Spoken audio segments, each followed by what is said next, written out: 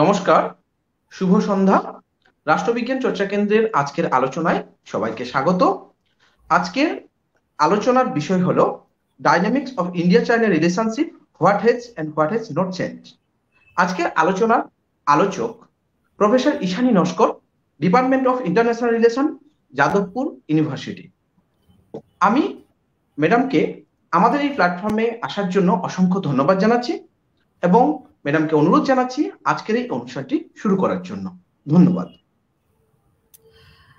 ধন্যবাদ সমীরণ, আমাকে এই মঞ্চে আমন্ত্রণ করার জন্যে মঞ্চের যারা কর্ণধার রয়েছেন তাদেরকে আমি বিশেষভাবে ধন্যবাদ জানাচ্ছি এবং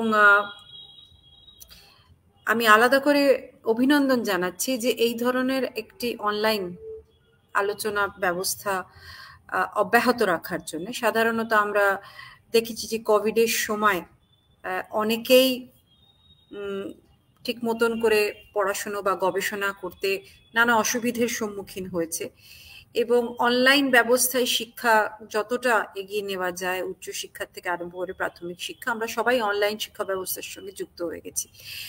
কিন্তু অনেকে কোভিডের পরে আমরা অফলাইন ব্যবস্থার দিকে ঝুঁকে গেছি, কিন্তু তৎসত্ত্বেও যে এইভাবে অনলাইন মঞ্চর মাধ্যমে, মঞ্চটি অনলাইন পদ্ধতিতে যে নানা ধরনের বিষয় আলোচনা করছে, আজকে আমাকে সুযোগ দেওয়া হয়েছে। আমি জানি আমার অনেক যোগ্য সহকর্মীরা এর মধ্যে আলোচনা করেছেন, মূল্যবান বক্তৃতা দিয়েছেন। কাজেই সার্বিকভাবে আমার মনে হয় এটা একটা অত্যন্ত ভালো উদ্যোগ এবং এটা যে অব্যাহত আছে তার জন্য আমি আলাদা করে অভিনন্দন জানাচ্ছি। এবারে আসি আমার আলোচনার বিষয়। আমাকে উদ্যোক্তারা অনুরোধ করেছেন, ওনারা বিভিন্ন বিষয় দিয়েছিলেন, কিন্তু ওনারা ভারত এবং চীন সম্পর্কের সম্বন্ধে আমার যে কিছু বলবো খুবই প্রাথমিক ধ্যান ধারণা আছে, আমার মতন করে চিন্তা ভাবনা আছে, সেগুলো খানিকটা সবার সঙ্গে একটু ভাগ করে নেবার কথা বলা হয়েছে। এবং আমি বিশেষ করে প্রকাশের সঙ্গে কথা বলেছি, আজকে সকালবেলা আমার দু একবার কথা হয়ে গেছে। তাতে উনি আমাকে এটা অনুরোধ করেছেন যে বিভিন্ন ধরনের শ্রোতা আছে, উনি আমাকে সেটা বলেছেন। কাজেই বাংলাতে আমি আলোচনাটা করব, আমি খানিকটা ইংরেজিতে বলবার কথাও উনি অনুরোধ করেছেন। বোঝা যায় যে ইংরেজি এবং বাংলা সমান্তরালভাবে প্রত্যেকটা বক্তব্য যদি বলতে থাকি তাহলে এটা একটা দীর্ঘায়িত আলোচনা হবে। কাজে আমি বাংলার দিকেই বেশি ঝুঁকবো, প্রয়োজনে দু এক কথা এবং দু এক বাক্য ইংলিশেও আমি বলবো।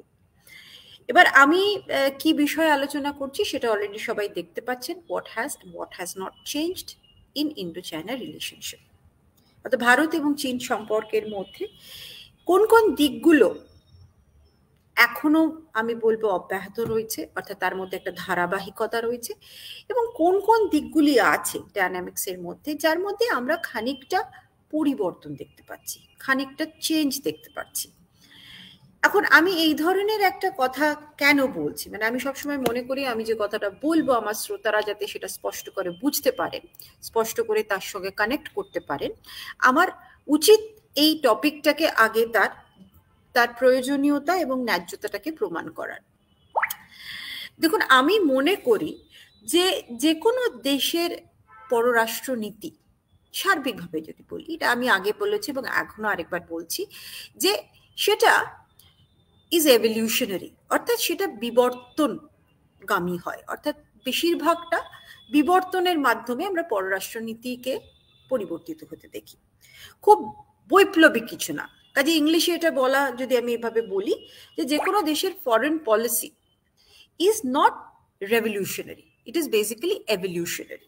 তা ধীর গতিতে বোঝা যায়, ধীর গতিতে তার পরিবর্তন আমরা পরিমাপ করি। কাজে যারা পররাষ্ট্র আলোচনা নিয়ে গবেষণা করেন, এক্ষেত্রে ভারত চীন হতে পারে, ভারত মার্কিন যুক্তরাষ্ট্র, চীন মার্কিন যুক্তরাষ্ট্র হতে পারে, ইউরোপিয়ান ইউনিয়ন মার্কিন যুক্তরাষ্ট্র হতে পারে, যে কোনো দেশে, সেখানে পররাষ্ট্র নীতিকে ভালো করে মৌলিকভাবে যদি বোঝার চেষ্টা করতে হয় তাহলে কিন্তু অনেক সময় সাপেক্ষের কথা। তার কারণ হচ্ছে এটা খুব ধীর গতিতে, মন্থর গতিতে কিন্তু তার গতি প্রকৃতি পাল্টাতে থাকে। So this is my first submission. দ্বিতীয় সাবমিশন হচ্ছে যে কোনো রাষ্ট্রকে আমরা আমরা যারা যারা রাষ্ট্রবিজ্ঞান পড়েছি, পররাষ্ট্রবিদের কথা বাদ দিল, যারা we have studied foreign policy, আমরা সবসময় রাষ্ট্রবিজ্ঞানের ছাত্রছাত্রী হিসেবে, গবেষক হিসেবে কয়েকটা মৌলিক কথার সঙ্গে পরিচিত। কি? যে পররাষ্ট্রনীতি কিভাবে নির্ধারিত হয়, এগুলো আমরা শুনেছি। হ্যাঁ, বাহ্যিক কিছু কিছু নির্ধারক আছে, আভ্যন্তরীণ কিছু নির্ধারক রয়েছে, এবং সেটা আমরা মোটামুটি মৌলিক বিষয়গুলোর সঙ্গে পরিচিত, তার মধ্যে আমি ঢুকবো না। বাট আমি একটুখানি বলবো ম্যাচিওর স্তরে, একটু পরিণত স্তরে ফ্যাক্টরস গুলোকে দেখার জন্য অনুরোধ করব সবাইকে। কিভাবে? যে দেয়ার আর সার্টেন গিভেন ভেরিয়েবলস, অর্থাৎ কিছু কিছু আছে যেগুলো একটা রাষ্ট্রের জন্মলগ্ন থেকেই তার সঙ্গে জড়িয়ে রয়েছে, এই ধরনের ভাবে ভাবা যেতে পারে। আর কিছু কিছু ফ্যাক্টরস আছে বা কিছু কিছু নির্ধারক আছে যেগুলো হয়তো ইমার্জেন্ট, হঠাৎ নতুন নতুন করে আসছে, রাষ্ট্র তার সম্মুখীন হচ্ছে, নতুন নতুন পরিস্থিতির সঙ্গে রাষ্ট্রের মুখোমুখি হতে হচ্ছে।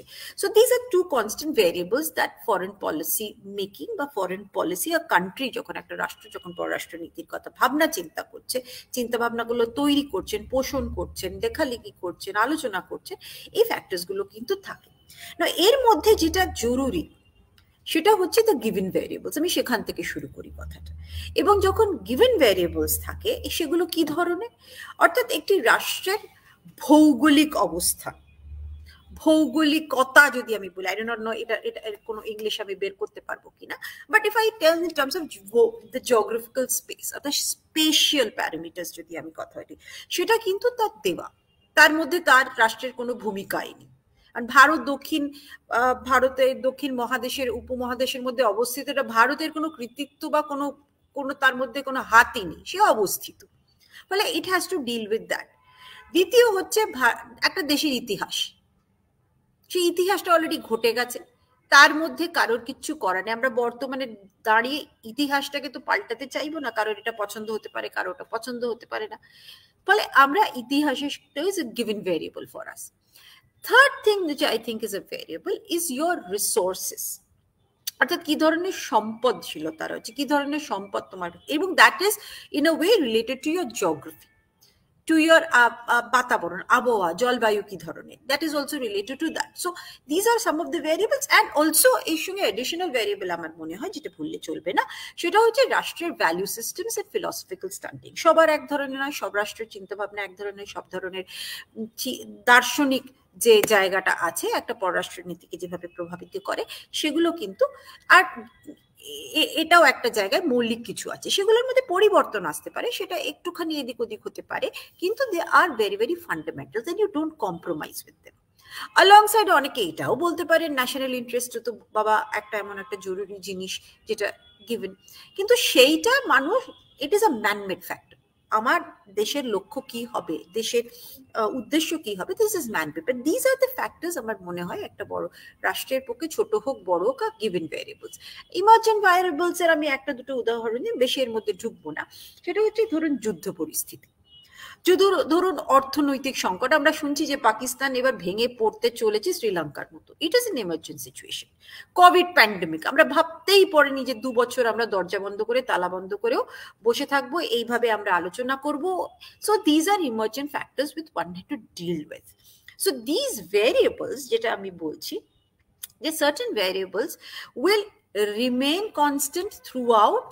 So therefore if those variables, অর্থাৎ সেই যে নির্ধারকগুলি রয়েছে, সেই নির্ধারক বা গণকগুলি যখন পররাষ্ট্র নীতিকে পরিচালন করে, তখন কিছু কিছু পররাষ্ট্র নীতির যে ডাইনামিক্স আছে, যে গতি প্রকৃতি আছে, সেটা দ্বিপাক্ষিক ও বহুপাক্ষিক, বিশেষ করে দ্বিপাক্ষিক আমরা এখন চীন এবং ভারতের মধ্যে ঢুকতে চলেছি, সেই কয়েকটা বিষয় কিন্তু will remain constant। কিছু বিষয় কিন্তু কন্টিনিউইটি থাকবে, সেই জন্য বলেছি what has not changed, সেই জায়গাগুলো থাকবে।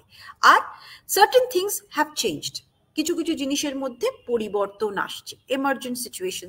এবং শুধু এমার্জেন্ট সিচুয়েশন না, ভারত চীনের ক্ষেত্রে আরেকটা জিনিসও আমরা হাঁটছি, যে কৌশল, কূটনীতি, কিভাবে দুটো দেশ একে অপরের সঙ্গে সম্পর্কে জড়িয়ে রয়েছে, তার ওঠা পড়া, তার টানা পড়ে, this also are also to change. So there is continuity, discontinuity, what has not changed, what has changed।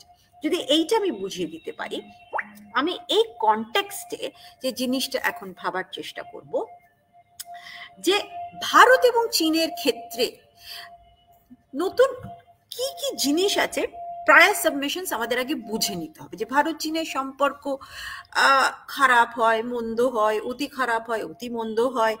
তো ভারত চীন সম্পর্কের মধ্যে কয়েকটা জিনিস আগে আমার মনে হয় আগে কাঠামোটা বেঁধে নেওয়া উচিত। I have justified Y I have chosen this topic. এবার ইট ইস time to condition India China relation, আমি যদি এভাবে বলি, অর্থাৎ তার একটা আমরা টেম্পারিং করে নিচ্ছি, আমরা তাকে একটুখানি বুঝিয়ে সাজিয়ে নিতে চাইছি। কি কি আমি বলছি এখানে, কি কি আমার মনে হচ্ছে এখানে জেনে রাখা জরুরি, এবং ভবিষ্যতে এগুলোই কনস্ট্যান্টলি আমাদেরকে ওই যে কনস্ট্যান্ট ভেরিয়েবল হিসেবে ভারত চীন সম্পর্কটাকে নিয়ন্ত্রণ করতে থাকবে, সেটাকে পরিচালন করতে থাকবে। এটা কিন্তু বলতে পারো চালিকা শক্তি হিসেবে কাজ করছে। One, that India and China share the same geographical space, অর্থাৎ তারা প্রতিবেশী। এখন একটু এখানে খেয়াল রাখবেন যে ভারত চীন শুধু চীন আর ভারতই একমাত্র দেশ নয় যারা প্রতিবেশী এবং যাদের মধ্যে দ্বন্দ্ব রয়েছে। It is not that. If you look at chilli and Peru, আমি একটা জাস্ট উদাহরণ দিচ্ছি, chilli and Peru R long মানে রন ফাইটিং এনিমিস। তারা যুদ্ধ করেছে, তাদের অনেক সংকটে তাদের সমস্যা হচ্ছে। চিলিকে পেরু মনে করে যে আগ্রাসী শক্তি, পেরু চিলিকে মনে করে আগ্রাসী, এই গল্প কিন্তু আছে। কিন্তু চীন এবং ভারতের অভিনবত্বটাও কিন্তু একটু ভিন্ন। Why do I say? Because they share the same geographical space, they also share the same geospatial concerns. তাদের এটা করতে বাধ্য। অর্থাৎ এই জিওগ্রাফি থেকে উৎপন্ন যে জমি জমা নিয়ে, আমি এইভাবে বাংলা ভাবে বলছি, যে ভূখণ্ড নিয়ে যে টানাপোড়েনটা আছে, এটা তারা কমনলি শেয়ার করে। অন্যান্য রাষ্ট্ররা হয়তো দূর থেকে আহু করতে পারে, but this problem is very very endemic to these two countries emerging from land borders. Land border নিয়ে সংকট। আমাদের কিন্তু ম্যারিটাইম বর্ডার ভারত এবং চীনের মধ্যে মানে একটা ভালো দিক যে এই সমস্যাটা নেই, তো কন্টিগুইটিটা কিন্তু ল্যান্ডে আছে, ফলে এই সমস্যাটা রয়েছে। আরো কি আছে, দুটো দেশের কিন্তু জনসংখ্যা বহুল। they have a similarity in terms of that they are the second largest, first largest population. তো জনসংখ্যা প্রচুর, এটা একটা দিক আছে, আমাদের সিমিলারিটি আমরা দেখতে পাচ্ছি। তারপরে হচ্ছে যে আমরা এখন বলছি যে আমরা এশিয়ান সেঞ্চুরিতে বসবাস করি। আমার মনে হয় না আমি একটা কোনো নতুন শব্দযুগল ব্যবহার করলাম। এশিয়ান সেঞ্চুরি ব্যাপারটা অনেকদিন ধরে আমরা শুনে আসছি বিংশ শতাব্দী, এবং তার কারণও আছে, আমি ছোট করে বলি, তার মধ্যে ঢোকা এখানে অবকাশ নেই। বেসিক্যালি ধরে নেওয়া হচ্ছে যে অর্থনৈতিক চালিকা শক্তিটা এখানে এশিয়াতে বসবাস করছে, এবং এই চালিকা শক্তি যে দুটো বড় ইঞ্জিন, অর্থাৎ দুটো বড় ঘোড়া, যে যে এই অর্থনীতিটাকে, এশিয়ার যে অর্থনীতির বড় জায়গাটা ধরে রেখেছে এবং টেনে নিয়ে চলেছে, সেটা হচ্ছে ভারত এবং চীন।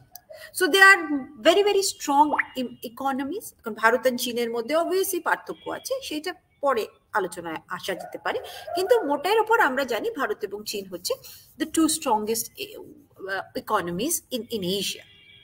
এবং আরেকটা জিনিস যেটা আমি সবাইকে বলবো খেয়াল করতে, অনেকেই হয়তো এখন এই আলোচনাটা সঙ্গে পরিচিত, that they are also ancient civilizations, অর্থাৎ দুটো প্রাচীন সভ্যতা যারা পাশাপাশি ঘর করছে, তারা পাশাপাশি আছে প্রতিবেশী হিসেবে। এটাও কিন্তু একটা গিভেন। আমি বলেছি ইতিহাসকে আমরা কোনোভাবে আর নেগোশিয়েট করতে পারবো না, যা ঘটে গেছে সেটা নিয়েই আমাদেরকে এগিয়ে নিয়ে চলতে হবে। এবং ঘটনার চক্রে এটা একটা অভিনব ব্যাপার, দুটি মহাসভ্যতা পাশাপাশি দীর্ঘদিন ধরে বসবাস করছে। এবং এই হিস্ট্রিটাকে আমি একটু সবাইকে সচেতন করে দিতে চাইছি, that the ancient history and modern history, এটার কিন্তু অভিজ্ঞতা এবং হিস্টোরিসিটি কিন্তু আলাদা। অর্থাৎ প্রাচীনকালে চীন সভ্যতা এবং ভারত মহাদেশে, তখন কিন্তু আধুনিক ভারত বলতে আমরা যা দেখি তা কিন্তু ছিল না। কাজে pre colonial India and ancient India এবং ancient China, pre colonial China, তাদের সম্পর্ক কিন্তু বেশ ভালো ছিল। আমরা সবাই ফাহিনের কথা, হুইনস্যাং এর কথা শুনি, ফাসিয়ানের কথা শুনেছি, বোধিসত্ত্বের কথা শুনেছি, বা বোধি ধর্মের কথা শুনেছি, তিনি শাওলিন স্কুলকে তৈরি করেছিলেন। সো একটা কিন্তু যোগাযোগ ছিল, সম্পর্ক ছিল, ব্যবসা ছিল, আনাগোনা ছিল। কাজে সেই জায়গাটার থেকে কিন্তু এই সিভিলাইজেশনাল কন্ট্যাক্টটাও কিন্তু ফরেন পলিসির ক্ষেত্রে ভারত এবং চীনের মধ্যে এটা কিন্তু আছে। এটাকে আমরা কিভাবে ব্যবহার করছি দুটো রাষ্ট্রের ক্ষেত্রে কতটা ব্যবহার করছি সেটা হয়তো আলোচনার পরের প্রান্তে আমরা কোথাও পাবো, কিন্তু এই মুহূর্তে এই ফ্যাক্টরস গুলোকে আমাদের মাথায় রাখতে হবে। গিভেন দিস ফ্যাক্টরস, এগুলো আমার মনে হচ্ছে গিভেন ফ্যাক্টরস, ঠিক আছে। এই ফ্যাক্টরস গুলোকে মাথায় রেখে এবারে যদি আমরা বলার চেষ্টা করি, coming to my next part of my talk, is that কি ধরনের সম্পর্ক।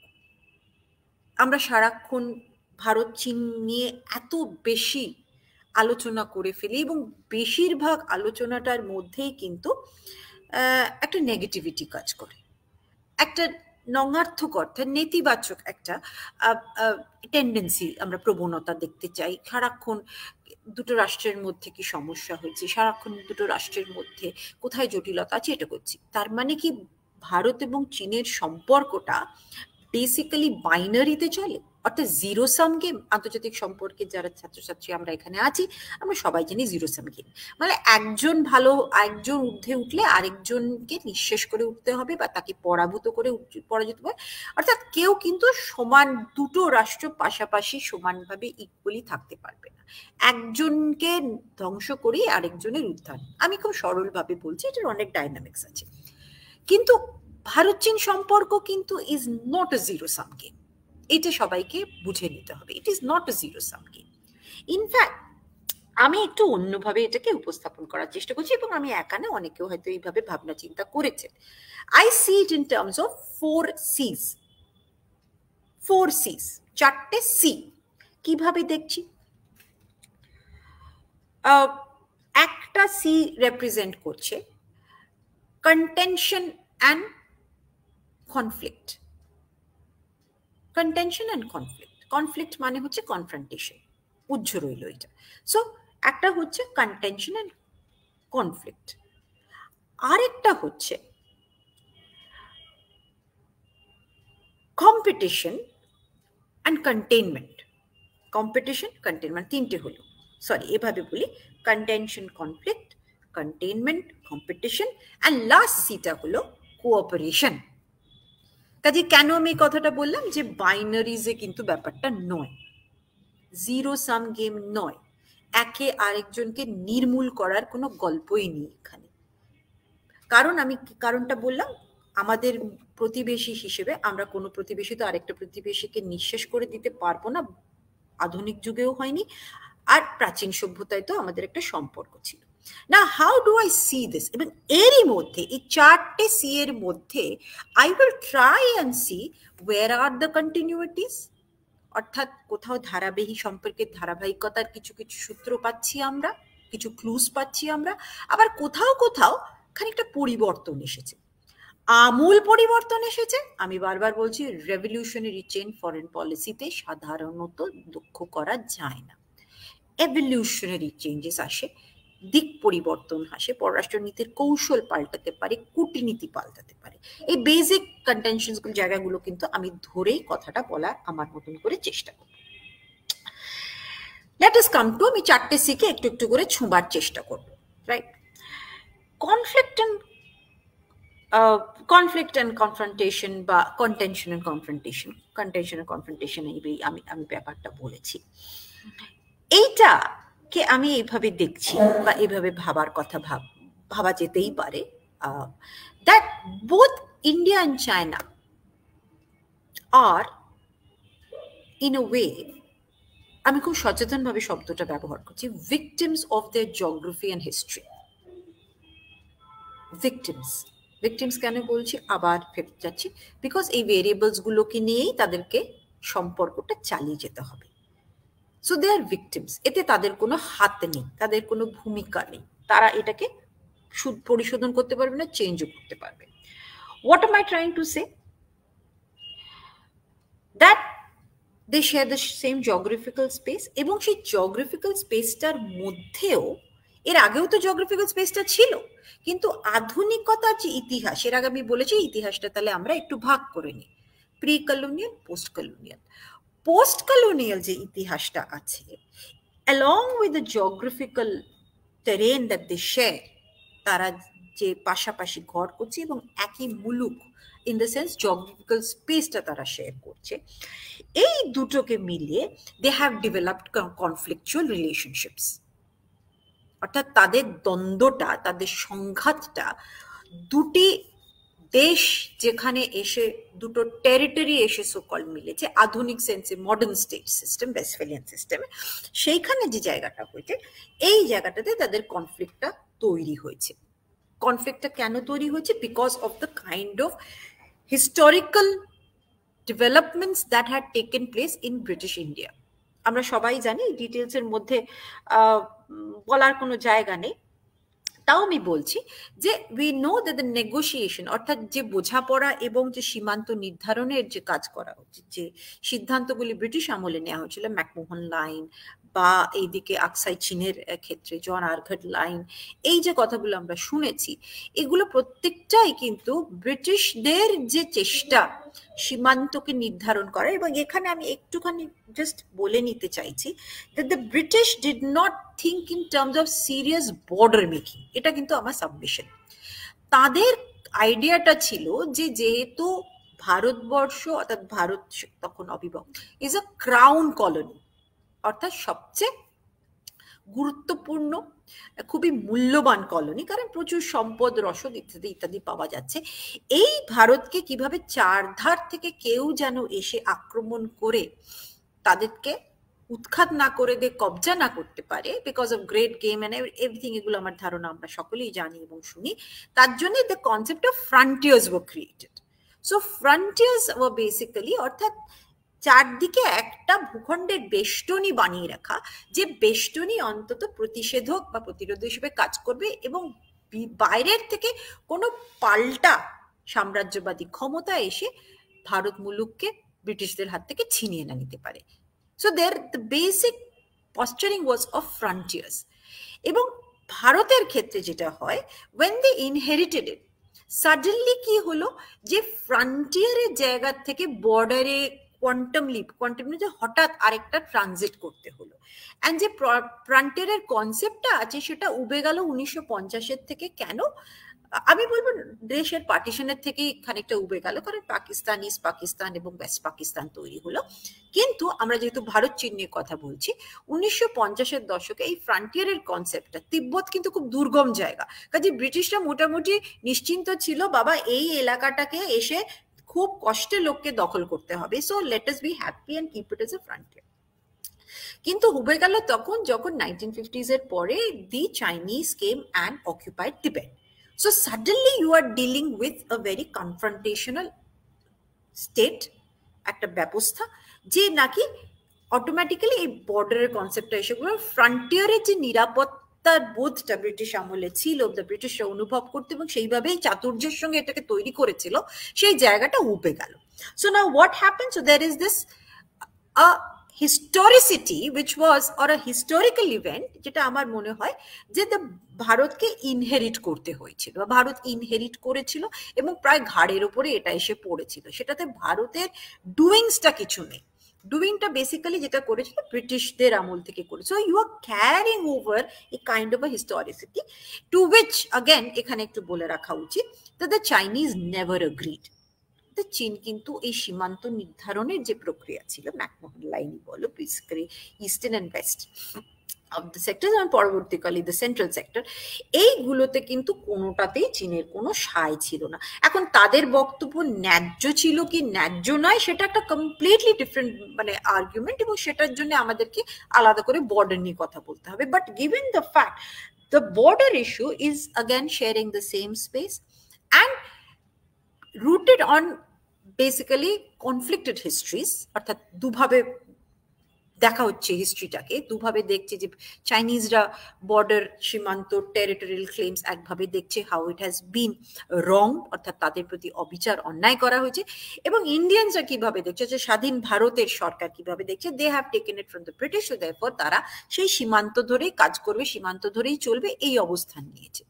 So this is the this is something that will be as a, আমি বলবো কন্টিনিউয়াস একটা ফ্যাক্টর রয়ে গেল এবং রয়ে গেছে, কন্টিনিউইটি রয়েছে।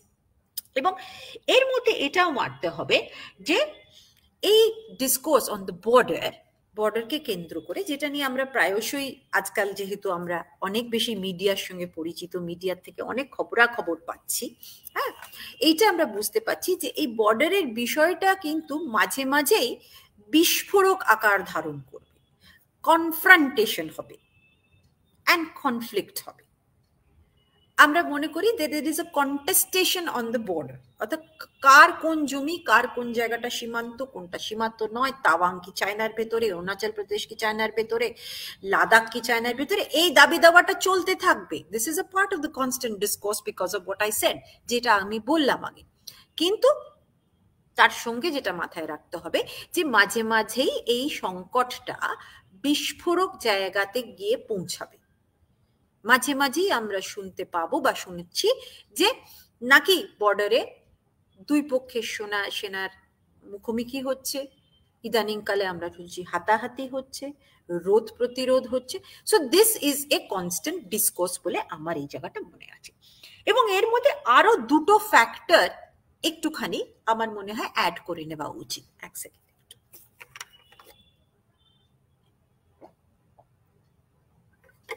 সরি, আরেকটা ফ্যাক্টর যেটা আমার মনে এর মধ্যে একটুখানি ভ্যালুয়েশন করা উচিত, এবং সেখানেই হয়তো চেঞ্জটা এসেছে, আমি পরে বলবো। সেটা হচ্ছে যে চায়না সবসময় মনে করেছে, অর্থাৎ তাদের এটা বিশ্বাস বা বলতে পারো যে আত্মবিশ্বাস, যে তারা মিলিটারিলি, স্ট্র্যাটেজিক্যালি, রণকৌশলের দিক থেকে ভারতের থেকে অনেক বেশি ক্ষমতাধর, অনেক বেশি বলিয়ান, বলিষ্ঠ, এবং সামরিকভাবে অনেক বেশি ভারতকে তারা দুর্মুষ করতে পারে। এবং এই ন্যারেটিভটা কিন্তু 1960s আমরা দেখতে পেয়েছি। কাজে সেখান থেকে চীনের একটা আত্মবিশ্বাস জন্মেছে যে ভারতকে আমরা খানিকটা চাপে রাখতে পারি। অলরাইট, নাও এখানে মাথায় রাখতে হবে যে ভারতের যে মানে কন্টিনেন্টাল স্ট্র্যাটেজি, চাইনিজরা কিন্তু সবসময় তখন দীর্ঘদিন ধরে কন্টিনেন্টালি ভেবেছে, এবং তারা যে এখনো অবধি যে আমরা সংঘাতটা দেখি, আমরা যে মাঝে মাঝেই দেখছি যে সেনাদের মধ্যে মুখোমুখি হয়ে এইসব আমরা ক্ল্যাশেস এর কথা শুনছি, সেখানে কিন্তু the Chinese use what is technically known as the grey zone tactics. Grey zone tactics থেকে আমরা যদি খুব স্ট্র্যাটেজিক্যালি বিষয়ের মধ্যে না যাই, তাহলে এইটা হচ্ছে এই ধরনের when asymmetric powers are confrontational, অর্থাৎ অসম দুটো ক্ষমতাধর রাষ্ট্র, অসমত ক্ষমতায় রয়েছে দুটো রাষ্ট্র, সামরিক ক্ষমতার দিক থেকে আমরা ভাবি, তারা যখন মুখোমুখি হচ্ছে, যে বড় ক্ষমতা, যে বেশি বলিয়ান ক্ষমতা, সে খানিকটা ছোট ছোট হামলা বা ছোট ছোট সংঘাত করছে, অল আউট যুদ্ধে যাচ্ছে না, অল আউট কোনো ধরনের মুখোমুখি করতে চাইছে না বা করছে না। আমি এবার এই যুক্তিটা বোঝার একটা জায়গা হচ্ছে তাহলে, কারণ চীনের ধারণা যে ভারতের, বা চীনের ধারণা ছিল যে ভারতের যে ক্ষমতা রয়েছে তার জন্য খুব বিশাল কোনো আয়োজন বা বড় মাপের যুদ্ধ করার দরকার নেই, একটা যুদ্ধে ভারতকে বুঝিয়ে দেওয়া গেছে। এইটা is a narrative that has been long in the Chinese system and there is a continuity in that, তার মধ্যে কিন্তু আমরা কন্টিনিউটি পেয়েছি। এবং দ্বিতীয় হচ্ছে that given India's trajectory, অর্থাৎ ভারত জন্ম নেবার পরে আমরা জানি যে ভারতও নিজের মতন করে নেহেরুজির নেতৃত্বে, এবং পরবর্তীকালে ভারত সবসময় চেষ্টা করেছে যে অন্তত আফ্রো এশিয়ান জগতে, আফ্রিকা এবং এশিয়ার যে জগৎ, অর্থাৎ দক্ষিণ বলতে আমরা দক্ষিণ গোলার্ধভুক্ত রাষ্ট্রগুলির মধ্যে, পোস্ট কলোনিয়াল সিস্টেমস গুলোর মধ্যে একটা উপমা হিসেবে নিজেকে নেতৃত্ব দেবার। তার নানা কারণ আছে, সেটা আমরা শুনেছি, আমরা জানি। যদি কেউ মনে করেন আমি পরে আলোচনার উত্তর দিতে পারবো, কিউ&এ যদি হয়। So therefore Bharat also has been alongside China একটা নেতৃত্বের জায়গায়, এশিয়াতে অন্তত একটা নেতৃত্বের জায়গায় পৌঁছাবার চেষ্টা করেছে। সেটা হতে পারে আইডিয়ালিস্টিক, খুব আদর্শবাদী একটা জায়গা থেকে করার চেষ্টা করছে স্বাধীনতার পরে। So my point that I am trying to make here, যেটা আমি বলার চেষ্টা করছি এখানে, যে লক্ষ্য করে দেখুন যে 40-এর পরে দুটো সিস্টেমের জন্ম হলো। একটা গোজ ফর ডেমোক্রেসি, আরেকটা গোজ ফর দ্য লেফটিস্ট বা সোশ্যালিস্টিক, কিন্তু দুজনেই কিন্তু এশিয়ার মধ্যে অন্তত একটা গণ্যমান্য রাষ্ট্র হিসেবে নিজেকে প্রতিপন্ন করার চেষ্টা করছে। দেয়ারফর চাইনিজ, যেটা পয়েন্ট এবার আমি বলার চেষ্টা করছি, তাদের জায়গা ছিল, তাদের ধারণাটা হচ্ছে, এবং এই ধারণার মধ্যে আবার কন্টিনিউটি আছে, যে কোনো মতে ভারতকে চীনের থেকে বেশি ক্ষমতাধর, বেশি প্রভাবশালী, বেশি নেতৃত্ব দেবার যোগ্যতা আছে, এই জায়গাটা তৈরি করতে দেওয়া যাবে না। এবং এটা তো বুঝেই নিতে হবে যে দক্ষিণ এশিয়ার মধ্যে ভারতের একটা অ্যাসিমেট্রিক মানে রয়েছে। সে তো একটা বড় রাষ্ট্র, একটা বলশালী রাষ্ট্র। সে দক্ষিণ এশিয়ার মধ্যে তার আয়তনটাও বড়, তার হিস্টোরিসিটির ব্যাগেজ থেকে তার একটা সাংস্কৃতিক যোগও রয়েছে। কাজে দক্ষিণ এশিয়াতে তো তার সমকক্ষ কেউ নেই। সো অ্যাট দ্য মোস্ট কি করা যেতে পারে, এই জিওগ্রাফিটাকে তো ডিনাই করার জায়গা নেই চীনের, এই হিস্ট্রিকে ডিনাই করার জায়গা নেই চীনের, তাহলে কি করা যেতে পারে? তাহলে ভারতকে দক্ষিণ এশিয়ার মধ্যে কিভাবে সীমাবদ্ধ রাখা যেতে পারে, ব্যস্ত রাখা যেতে পারে, এই জায়গাটা কিন্তু সারাক্ষণ করে রাখতে হবে।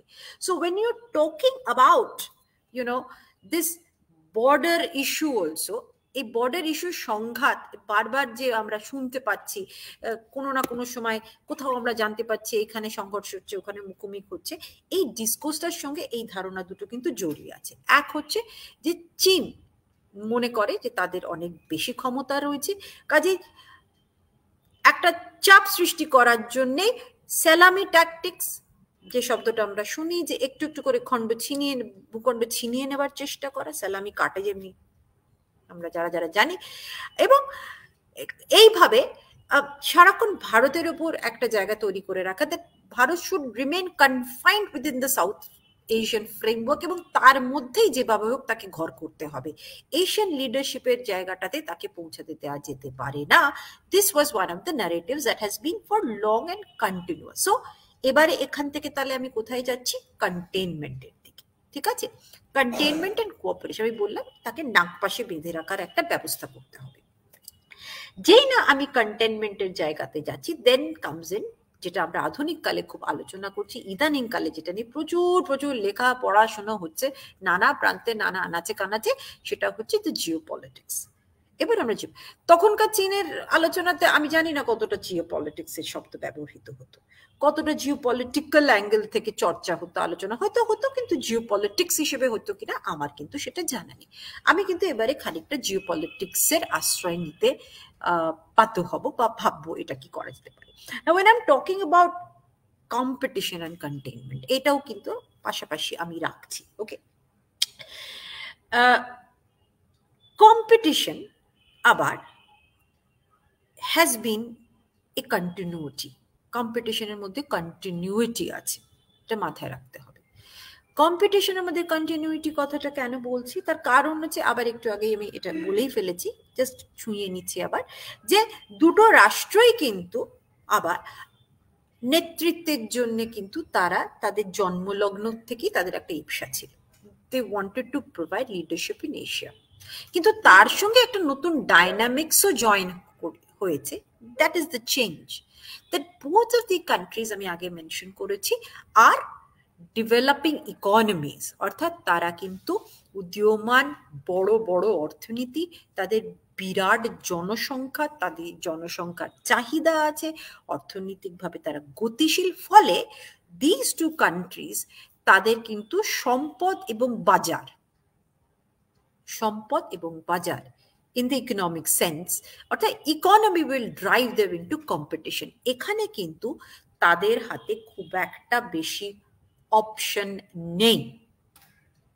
কম্পিটিশনটা কিন্তু ইকোনমিক্যালি, যার জন্যে আমরা দেখছি যে the strategic spaces between India and China R expanding, অর্থাৎ তারা কিন্তু শুধু নিজেদের চৌহদ্দির মধ্যে বর্ডার ডিসপিউট ছাড়াও যে তাদের মধ্যে যে একটা কম্পিটিশন দক্ষিণ এশিয়া এবং ভারতের আরেকটু এক্সটেন্ডেড নেবারহুডে আমরা দেখছি, একটু ব্যাপ্ত প্রতিবেশের মধ্যে, সেখানে সীমাবদ্ধ না। We are also now seeing a competition হোয়াটসএভার developing in আফ্রিকাতে হচ্ছে, সেন্ট্রাল এশিয়াতেও শোনা যাচ্ছে। এই কম্পিটিশনটা কিন্তু তৈরি হচ্ছে না। এই কম্পিটিশনটা তাহলে একটা নোশনাল সেন্সে হয়ে গেল, যেটা আমি বললাম যে তারা লিডারশিপ, ভ্যালিউজ, এই কথাগুলোকে নানা জায়গায় তারা ছড়াবে। This A notional tendency two compete for importance. আর একটা হচ্ছে তোমার রিসোর্সের জন্য লড়াইটা হবে বা কম্পিটিশনটা হবে, এখানে এটা কিন্তু খুব জরুরি। নাও চীনের দিকটা, আমি চীনের দিকটা একটু বলার চেষ্টা করি। চীন কিন্তু এই যে তাদের যে চাহিদা, তাদের যে প্রয়োজন, খানিকটা বাধ্যতার থেকে কিন্তু চীনকে তার সীমান্তের বাইরে এলাকাটাকে এবং কম্পিটিশনটাকে কিন্তু আমরা সবচেয়ে বেশি জোরদার দেখতে পাবো এই দুটো রাষ্ট্রের ইমিডিয়েট প্রতিবেশের মধ্যে। তাহলে কোন জায়গাগুলোতে সেটা হবে? দক্ষিণ এশিয়া, দক্ষিণ পূর্ব এশিয়া, খানিকটা সেন্ট্রাল এশিয়া। ভারত যেহেতু দক্ষিণ এশিয়ার মধ্যে অবস্থিত একদম মধ্যমণি হিসেবে, it is easier for China two contain জিওস্ট্র্যাটেজিক্যালি, অর্থাৎ জিওস্ট্র্যাটেজিক ল্যান্ডস্কেপিং, যদি আমি এই শব্দগুলো ব্যবহার করি, ল্যান্ডস্কেপিং অর্থাৎ বিন্যাসটা কেমন ভাবে তৈরি করার জিও স্ট্র্যাটেজি, যে ভারতকে চারধারে, ভারত যদি এটা কোণে হতো, ভারত যদি একটু সমুদ্রের মাঝখানে হতো, তাহলে কিন্তু স্ট্র্যাটেজিটা, গল্পটা একদম অন্য ধরনের হয়ে যেত, পুরো ন্যারেটিভটা পাল্টে যেত। কিন্তু যেহেতু ভারতের জায়গাটাই হচ্ছে সেন্ট্রালিটি, সেটাতে অনেক সুবিধা আছে, বা এই অসুবিধাটা আছে। তো চাইনিজ ক্যান অ্যাকচুয়ালি শুধু ইকোনমিক কারণেই তারা স্প্রেড করবে না। ইকোনমিক কারণে কারা স্প্রেড করবে দক্ষিণ এশিয়াতে? তার একটা কারণ হচ্ছে মার্কেট ঊর্জা, আর একটা কারণও আছে যেটা আমরা জানি, যে যেহেতু চীন এখন খুব গতিশীল অর্থনীতি এবং আন্তর্জাতিক তারা ইকোনমিক্যালি কানেক্টেড হতে চাইছে, তাদের যে ল্যান্ডলক অর্থাৎ ভূখণ্ডের দ্বারা মানে যে ঘেরা যে জায়গাগুলো আছে, আবদ্ধ যে জায়গাগুলো আছে, সেই জায়গাগুলোর থেকে তাদেরকে একটা সমুদ্রপথ, একটা জলপথ তাদের দরকার, এবং সেই জলপথের দিকে যেতে গেলে দে নিড টু কানেক্ট। তাদেরকে দক্ষিণ এশিয়ার মধ্যে দিয়ে যেতে হবে, তাতে সেন্ট্রাল এশিয়াতে যেতে হবে না। সেন্ট্রাল এশিয়ার গল্পটা পরে আসছে in terms of land connectivity, but so maritime connectivity has always been A concern for China, যেখানে তাদের আবদ্ধ জায়গাগুলো রয়েছে, কম উন্নত দেশগুলো, প্রদেশগুলো রয়েছে, Xinjiang being one of them, Yunnan being one of them, আমি জাস্ট একটা উদাহরণ দিচ্ছি, যেগুলো দে আর লকড, সেখান থেকে যোগাযোগ ব্যবস্থাগুলি সমুদ্র পথে যাবার দরকার। নিরুপায় হয়ে চাইনিজদেরকে দক্ষিণ এশিয়ার শরণাপন্ন হতে পারে, আমি নোশনাল সেন্সে বলছি শরণাপন্ন হতে হবে, কিন্তু চীন তো শরণাপন্ন হওয়ার পাত্র নয়, গিয়ে অনুরোধ বিনয় করবার পাত্র নয়, তারা কিন্তু জিও স্ট্র্যাটেজিক ল্যান্ডস্কেপিংটা করবার চেষ্টা করছে, এবং সেই জিনিসটা কিন্তু আমরা ইদানিং কালে সবাই হই হল্লা করে বিআরআই বিআরআই বিআরআই করছি, কিন্তু মনে রাখতে হবে this the idea of string of pearls, যেটা আমরা শুনেছি আমেরিকানরা যে শব্দগুলো ব্যবহার করেছিল, that was way back in 2005 and 6। So আমার আর্গুমেন্টটা যেটা হচ্ছে যে তাদের এই চিন্তা ভাবনাটা কিন্তু কন্টিনিউয়াসলি হয়ে আসছে, কারণ তাদের প্রয়োজনটা এভার সিন্স মডার্নাইজেশন এটা কিন্তু রয়ে গেছে।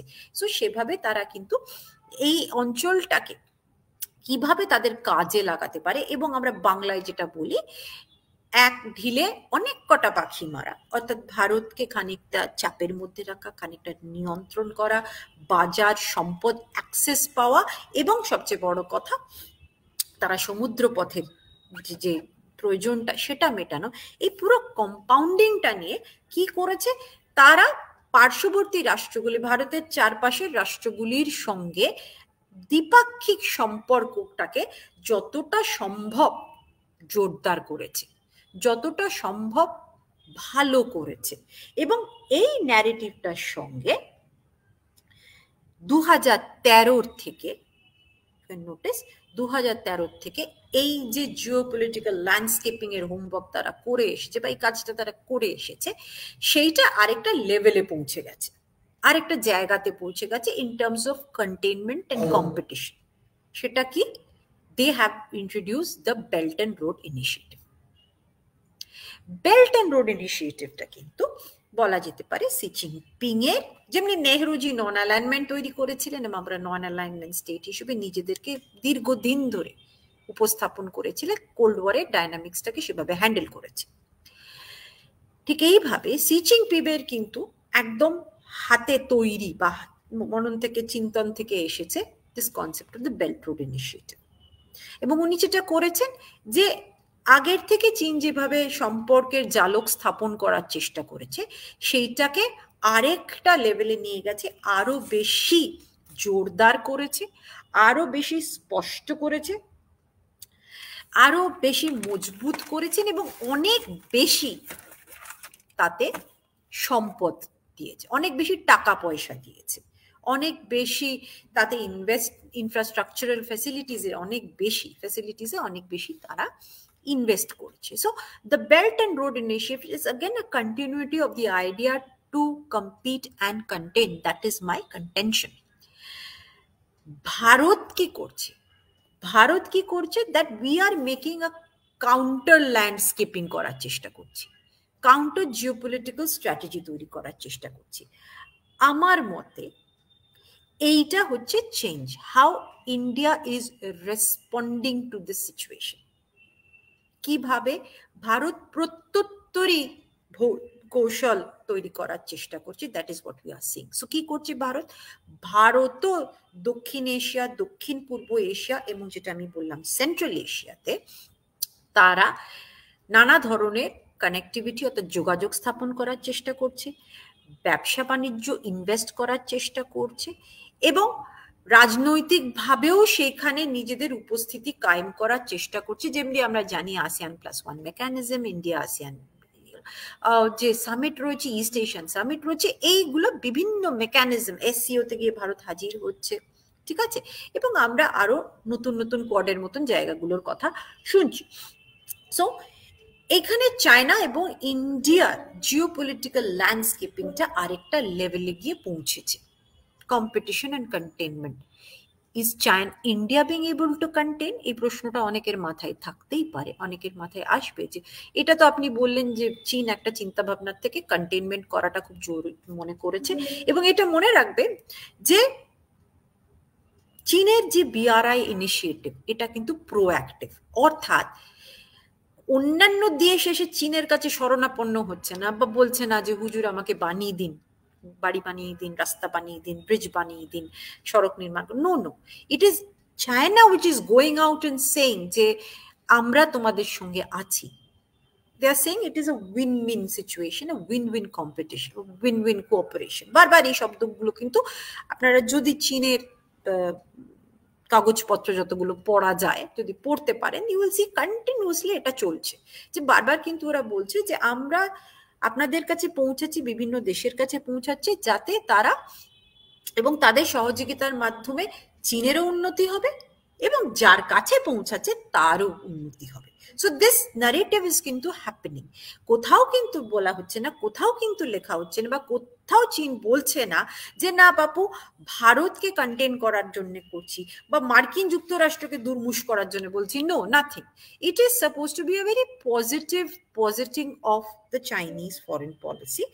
এবং বারবার চীনের কিন্তু একটা প্রোঅ্যাক্টিভিজমের একটা এটা সবচেয়ে বড় নিদর্শন। সো এইখানে একটা চেঞ্জ আছে যে চাইনিজরা কন্টিনিউয়াসলি এই অঞ্চলে ভারতকে নিয়ন্ত্রণ বা ভারতের উপর চাপ সৃষ্টি করার জন্য কি করছে, ল্যান্ড বেসড টেরিটোরিয়াল কনফ্লিক্টটাকে মাঝে মাঝে উস্কে দিচ্ছে মিলিটারিলি, এবং তার সঙ্গে ভারতকে চারধার থেকে যেভাবেই হোক কৌশলগত দিক থেকে, অর্থনৈতিকগত দিক থেকে একটা পেষ্টনির মধ্যে রাখার প্রাণপণ চেষ্টা করেছে।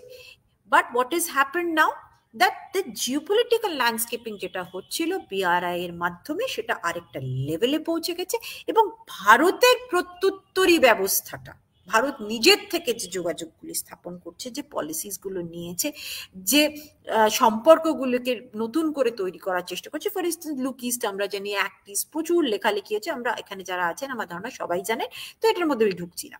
কিন্তু এইগুলো হচ্ছে সো দ্য জিওপলিটিক্যাল ল্যান্ডস্কেপিং, আমি বলেছিলাম যে কৌশল গুলি পাল্টাবে, ডিপ্লোমেসি গুলো পাল্টাবে, চালগুলো পাল্টাবে, তো সেইগুলোর কিন্তু একটা চেঞ্জ এসেছে।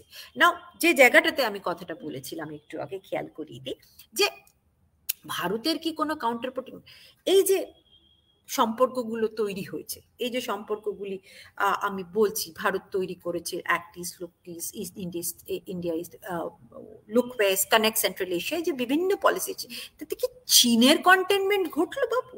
চীনকে কি কন্টেন করা গেল? না, আমার এখানে মনে হয় যে চীনের তো যে ভৌগোলিক অবস্থান আছে, we cannot contain it actually in the geographical sense of things, ঠিক আছে? আমাদের পক্ষে হয়তো করাটা একটু ডিফিকাল্ট, আমরা ডেফিনেটলি ডিপ্লোম্যাটিক্যালি পলিটিক্যালি করতে পারি, but what has the change come in this geopolitical landscaping by India? কি এসেছে সেটা হচ্ছে the competition has gone maritime, অর্থাৎ কম্পিটিশনটা কিন্তু ম্যারিটাইম জায়গাতে চলে গেছে, ডোমেনে, অর্থাৎ সামুদ্রিক এলাকাতেও কিন্তু এই কন্টেনমেন্ট কম্পিটিশন, আমি কন্টেনমেন্ট শব্দটা হয়তো সামুদ্রিক এলাকাতে অতটা জোর দিয়ে ব্যবহার করতে চাইছি না, কিন্তু কম্পিটিশনের জায়গাটা কিন্তু সামুদ্রিক এলাকাতেও ঢুকে গেছে, চলে গেছে, and the result of which is যে আরেকটা নতুন অ্যাঙ্গেল এসেছে যেটা নিয়ে আমরা এখন খুব চর্চা করছি, that is the Indo Pacific. এবং ভারত সেই ইন্ডো প্যাসিফিক ব্যবস্থার মধ্যে একটা অত্যন্ত গুরুত্বপূর্ণ রাষ্ট্র, কেউ শব্দটা খেলোয়াড় হিসেবেও দেখছে যারা গেম থিওরিতে ব্যবহার করছে।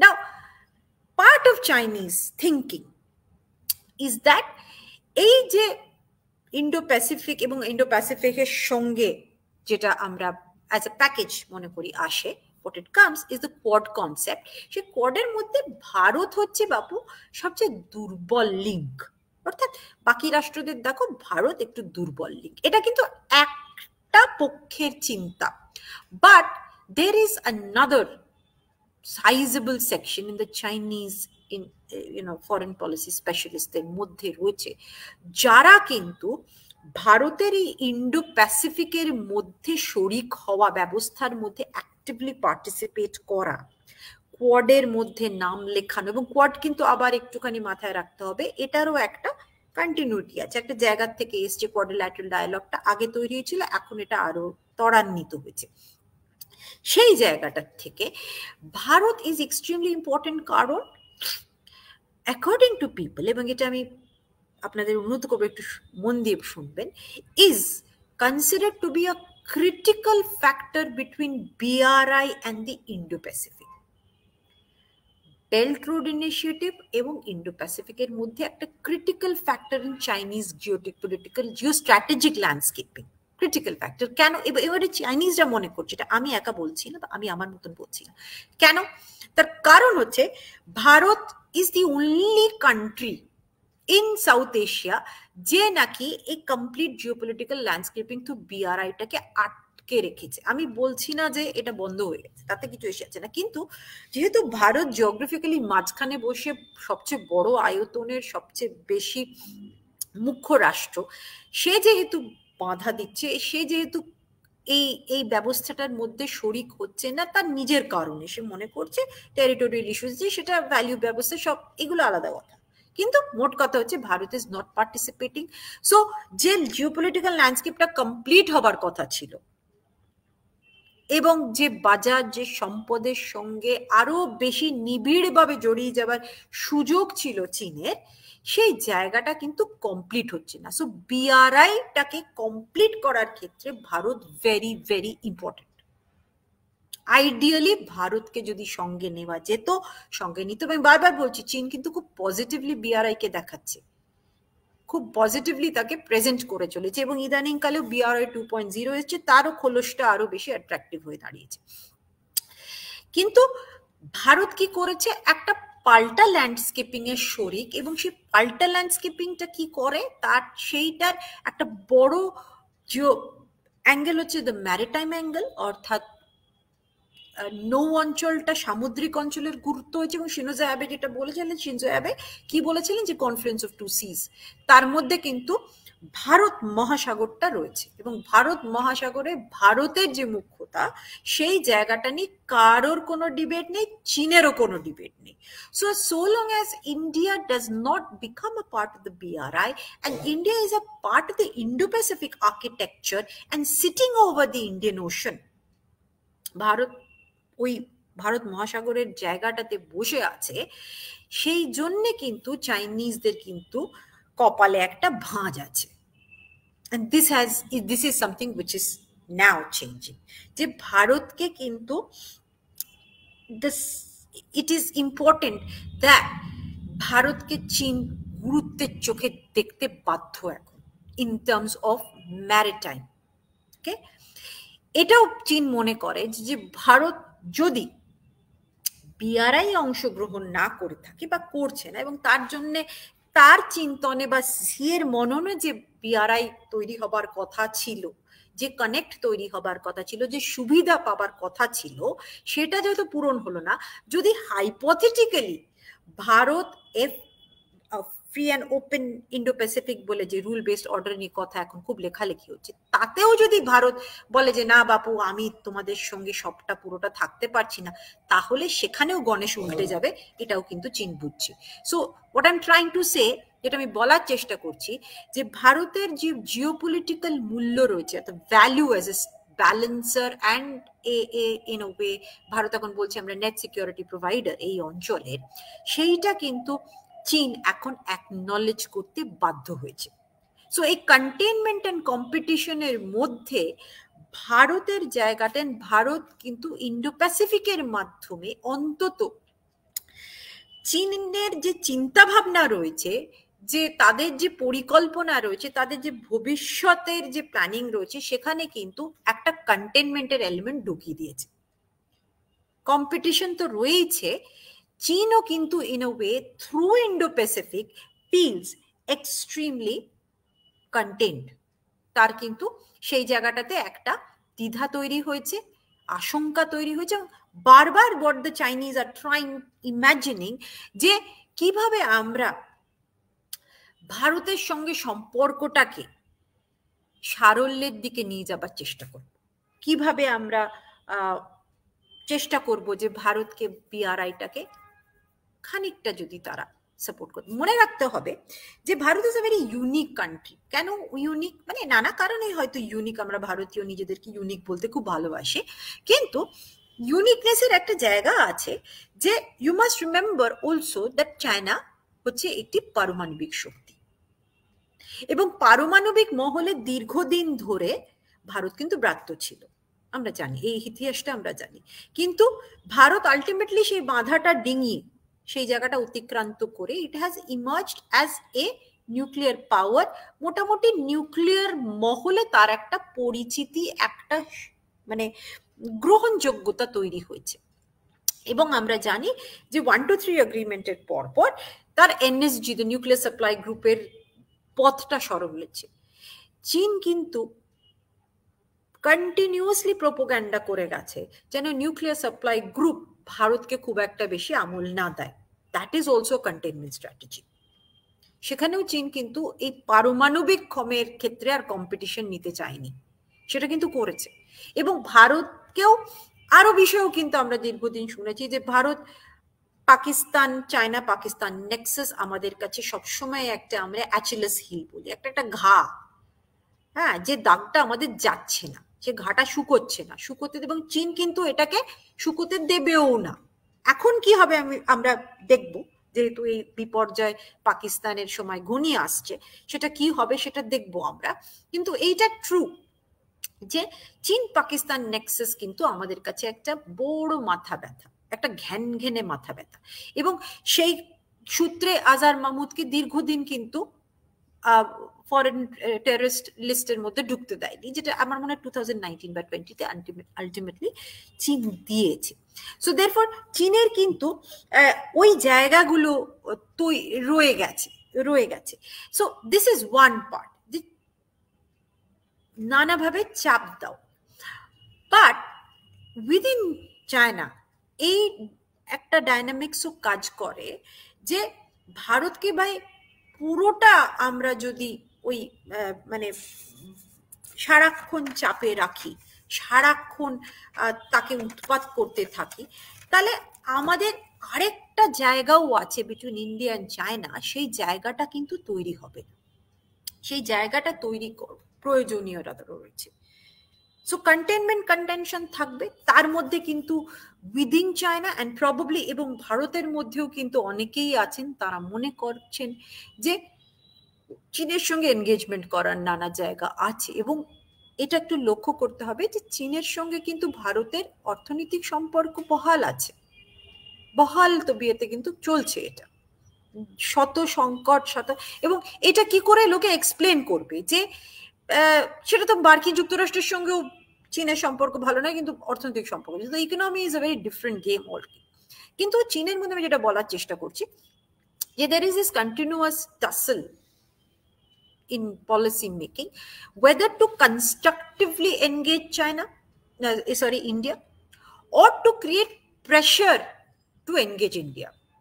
প্রেশারটা কি, আমরা সীমান্তে গিয়ে নানা ধরনের এনক্রোচমেন্টে ঢুকে পড়বো, হুড়হুড় করে ঢুকে পড়বো, যাতে বাধ্য হয় ভারত তখন উঠে বসে চীনের সঙ্গে নেগোসিয়েশন করতে, চীনের সঙ্গে আলোচনা করতে, এটা যেন ভারত বাধ্য হয় দিস কান্ট্রি। সো দেয়ারফর আমি যেটা বোঝাবার চেষ্টা করছি, আমি আশা করি এটা আপনারা ধরতে পারবেন যে আমরা একদিকে উহান ডায়ালগ দেব, মহাবালিপুরম দেখব, এবং ফ্র্যাঙ্কলি মোদিজি বোধহয় 1 ডজনের বেশি, বোধহয় 1.5 ডজন বার চলে গেছেন চীনেতে, both as chief minister and prime minister চলে গেছেন, we have seen that. But তৎসত্ত্বেও কিন্তু আমরা সংঘাত দেখব, তৎসত্ত্বেও কিন্তু মোকাবিলার জায়গা তৈরি হবে। এবং আফটার গালওয়ানের পর থেকে কিন্তু the Chinese have also now started thinking যে না, একটু ভাবতে হচ্ছে যে ভারতকে আমরা যেভাবে ভেবে এসেছি as a week country, as a country যাকে আমরা আমাদের মতন করে ছোটখাটো উৎপাত দিয়ে নাক পাশে বেঁধে রাখতে পারবো, সেই ভাবমূর্তিটা কিন্তু পাল্টে গেছে। এবং এইখানে এসে আমি আমার লাস্ট সিটাতে এসে পৌঁছাচ্ছি। লাস্ট সিটা কি, that there is also need for China two cooperate, অর্থাৎ ইন্ডিয়া চায়নার কোঅপারেশনের জায়গাটাও দ্য লাস্ট সিটে আমি পৌঁছালাম। এবং আমি বলছি যে ভারতকে অনেকটা সিরিয়াসলি নেবার প্রয়োজন কিন্তু এখন স্কলার মহলে ঘটছে, স্কলার মহলে কিন্তু এই জায়গাটা ঘটছে, ঠিক আছে। সো চাইনিজ চিন্তা ভাবনার মধ্যে কিন্তু ভারত সম্বন্ধে চর্চা চলছে, এবং বিশেষ করে ইন্ডো প্যাসিফিকের যে আমি ডিসকোর্সটার কথা তৈরি হচ্ছে, এবং ইন্ডো প্যাসিফিক কিন্তু এখনো উদীয়মান, এটা ভাবার কোনো কারণে ইন্ডো প্যাসিফিক চূড়ান্ত জায়গায় পৌঁছে গেছে, এবং একদম নিখুঁত তা কিন্তু না, তার মধ্যে অনেক সমস্যা আছে।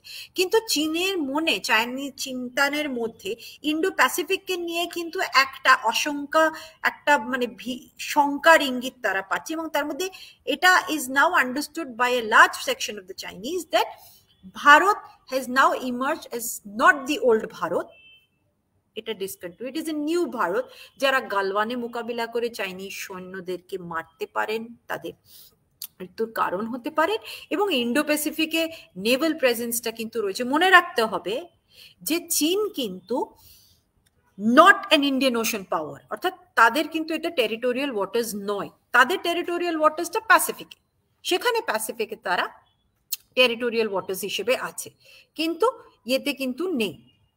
সো সেই জায়গাটার থেকে চীনকে কিন্তু এটা বুঝতে হবে, এবং তারা বুঝতে পেরেছে যে both as a maritime power and in terms of military engagement চীনের ভারতের কিন্তু ক্ষমতাটা আগের মতন আর ভাবার কারণ নেই, এটার কিন্তু একটা অন্য ডিমেনশন এসে গেছে। And cooperation is also needed, এবং কোঅপারেশনটা কেন নিডেড, এবার লাস্ট সিট জায়গাতে আসি। আমার সময় তো বোধহয় আমাকে বলা হয়েছিল 50 মিনিট, আমি আর 2-3 মিনিট বা 5 মিনিট ম্যাক্সিমাম নেব। সেটা হচ্ছে যে ভারত এবং চীনের কোঅপারেশনের জায়গাটার প্রয়োজনীয়তা আছে, এবং তার মধ্যে আভ্যন্তরীণ within China there is a discourse and there is a debate which continues to happen, সেটা চলতে থাকবে। বাট আন্তর্জাতিক স্তরে কিন্তু ভারত এবং চীনের কোঅপারেশনের কিছু কিছু নিদর্শন আমরা পেয়েছি। ফর ইনস্টেন্স আমি যদি বলি, ইন দ্য COP26 যেটা কিছুদিন আগে ক্লাইমেট চেঞ্জকে নিয়ে হলো, যে যেখানে পশ্চিমী দেশগুলো বলছিল যে কয়লাকে একদম ব্যান করে দাও, কয়লা ব্যবহার করার কোনো জায়গা নেই, কারণ সত্যি কয়লার থেকে তো প্রচুর মানে ওজোন লেয়ারের ক্ষতি, মানে উষ্ণায়করণ এবং যে দূষণ হচ্ছে সেটা আমরা সবাই জানি। কিন্তু both India and China came together in saying যে কয়লার বন্ধ করা, অর্থাৎ তাকে একেবারে ব্যান করে দেবার দরকার নেই বা করা যাবে না, ফেজ আউট করা হোক, অর্থাৎ ভাগে ভাগে পর্যায়ে পর্যায়ে কয়লা ব্যবহার করার যে প্রক্রিয়া সেটা বন্ধ করা হোক। আমি একটা উদাহরণ দিচ্ছি। India and China also at points have negotiated in terms of WTO তে তারা অনেক এর আগে নেগোশিয়েট করেছে ডেভেলপিং অর্ডার অ্যাগ্রো মানে কৃষি প্রধান অর্থনীতি হিসেবে তাদের কি অসুবিধা আছে, ডেভেলপিং কান্ট্রিজের কি অসুবিধা আছে তারা নেতৃত্ব দিয়েছে, সেইখানে তারা এক হচ্ছে। খুব ইন্টারেস্টিংলি ইউক্রেনের যুদ্ধেতে দুজনেই কিন্তু রাশিয়ার বিরুদ্ধে যায়নি, তারা ভিন্ন ভিন্ন কারণ দিয়েছে যে কেন তারা ভোট দেবে না রাশিয়ার বিপক্ষে, কিন্তু সেই জায়গাটা রয়েছে। এবং অনেকে মনে করছে চীন রাশিয়া ইন্ডিয়ার কি তাহলে কি একটা সমীকরণ তৈরি হচ্ছে, সমীকরণের কি সম্ভাবনা আছে, সেগুলো পরে দেখা যাবে।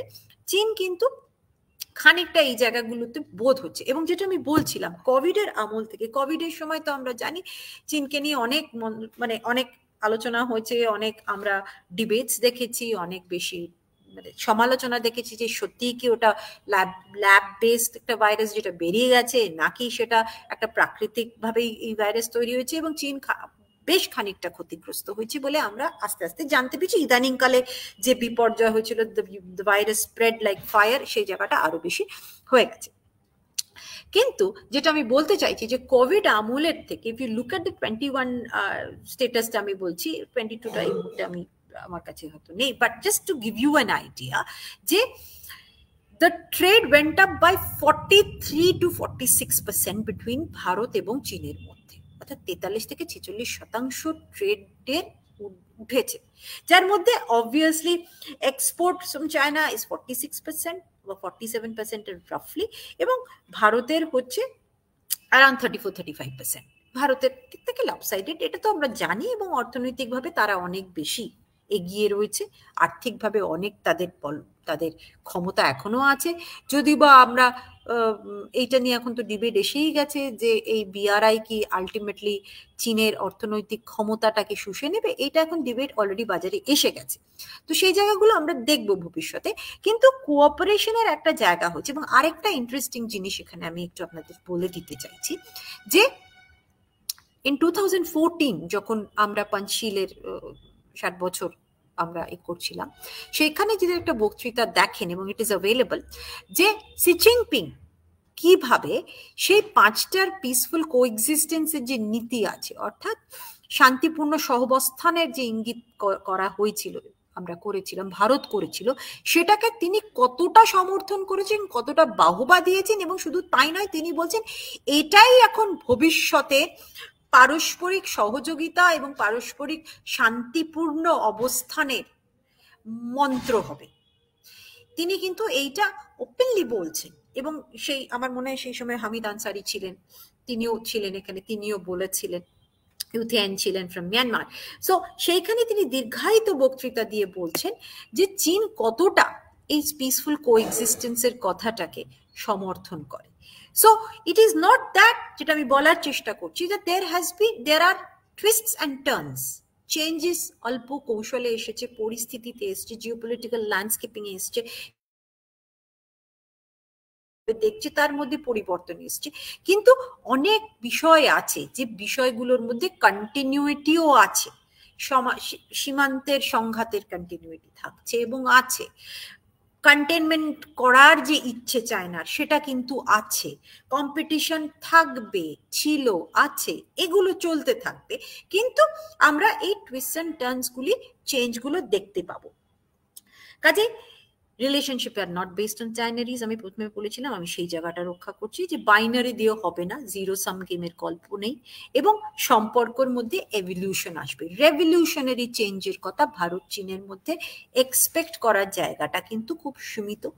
বড় মাপের সংঘাত, যুদ্ধ করার কারোরই ইচ্ছে নেই, অভিপ্রায় নেই, পরিস্থিতি নেই, এবং চীনের সামর্থ্য আছে কিনা এটাও কিন্তু আমরা জানি না, যে সাস্টেইনড ওয়ার অর্থাৎ দীর্ঘায়িত যুদ্ধ করার জায়গাটা আছে কিনা।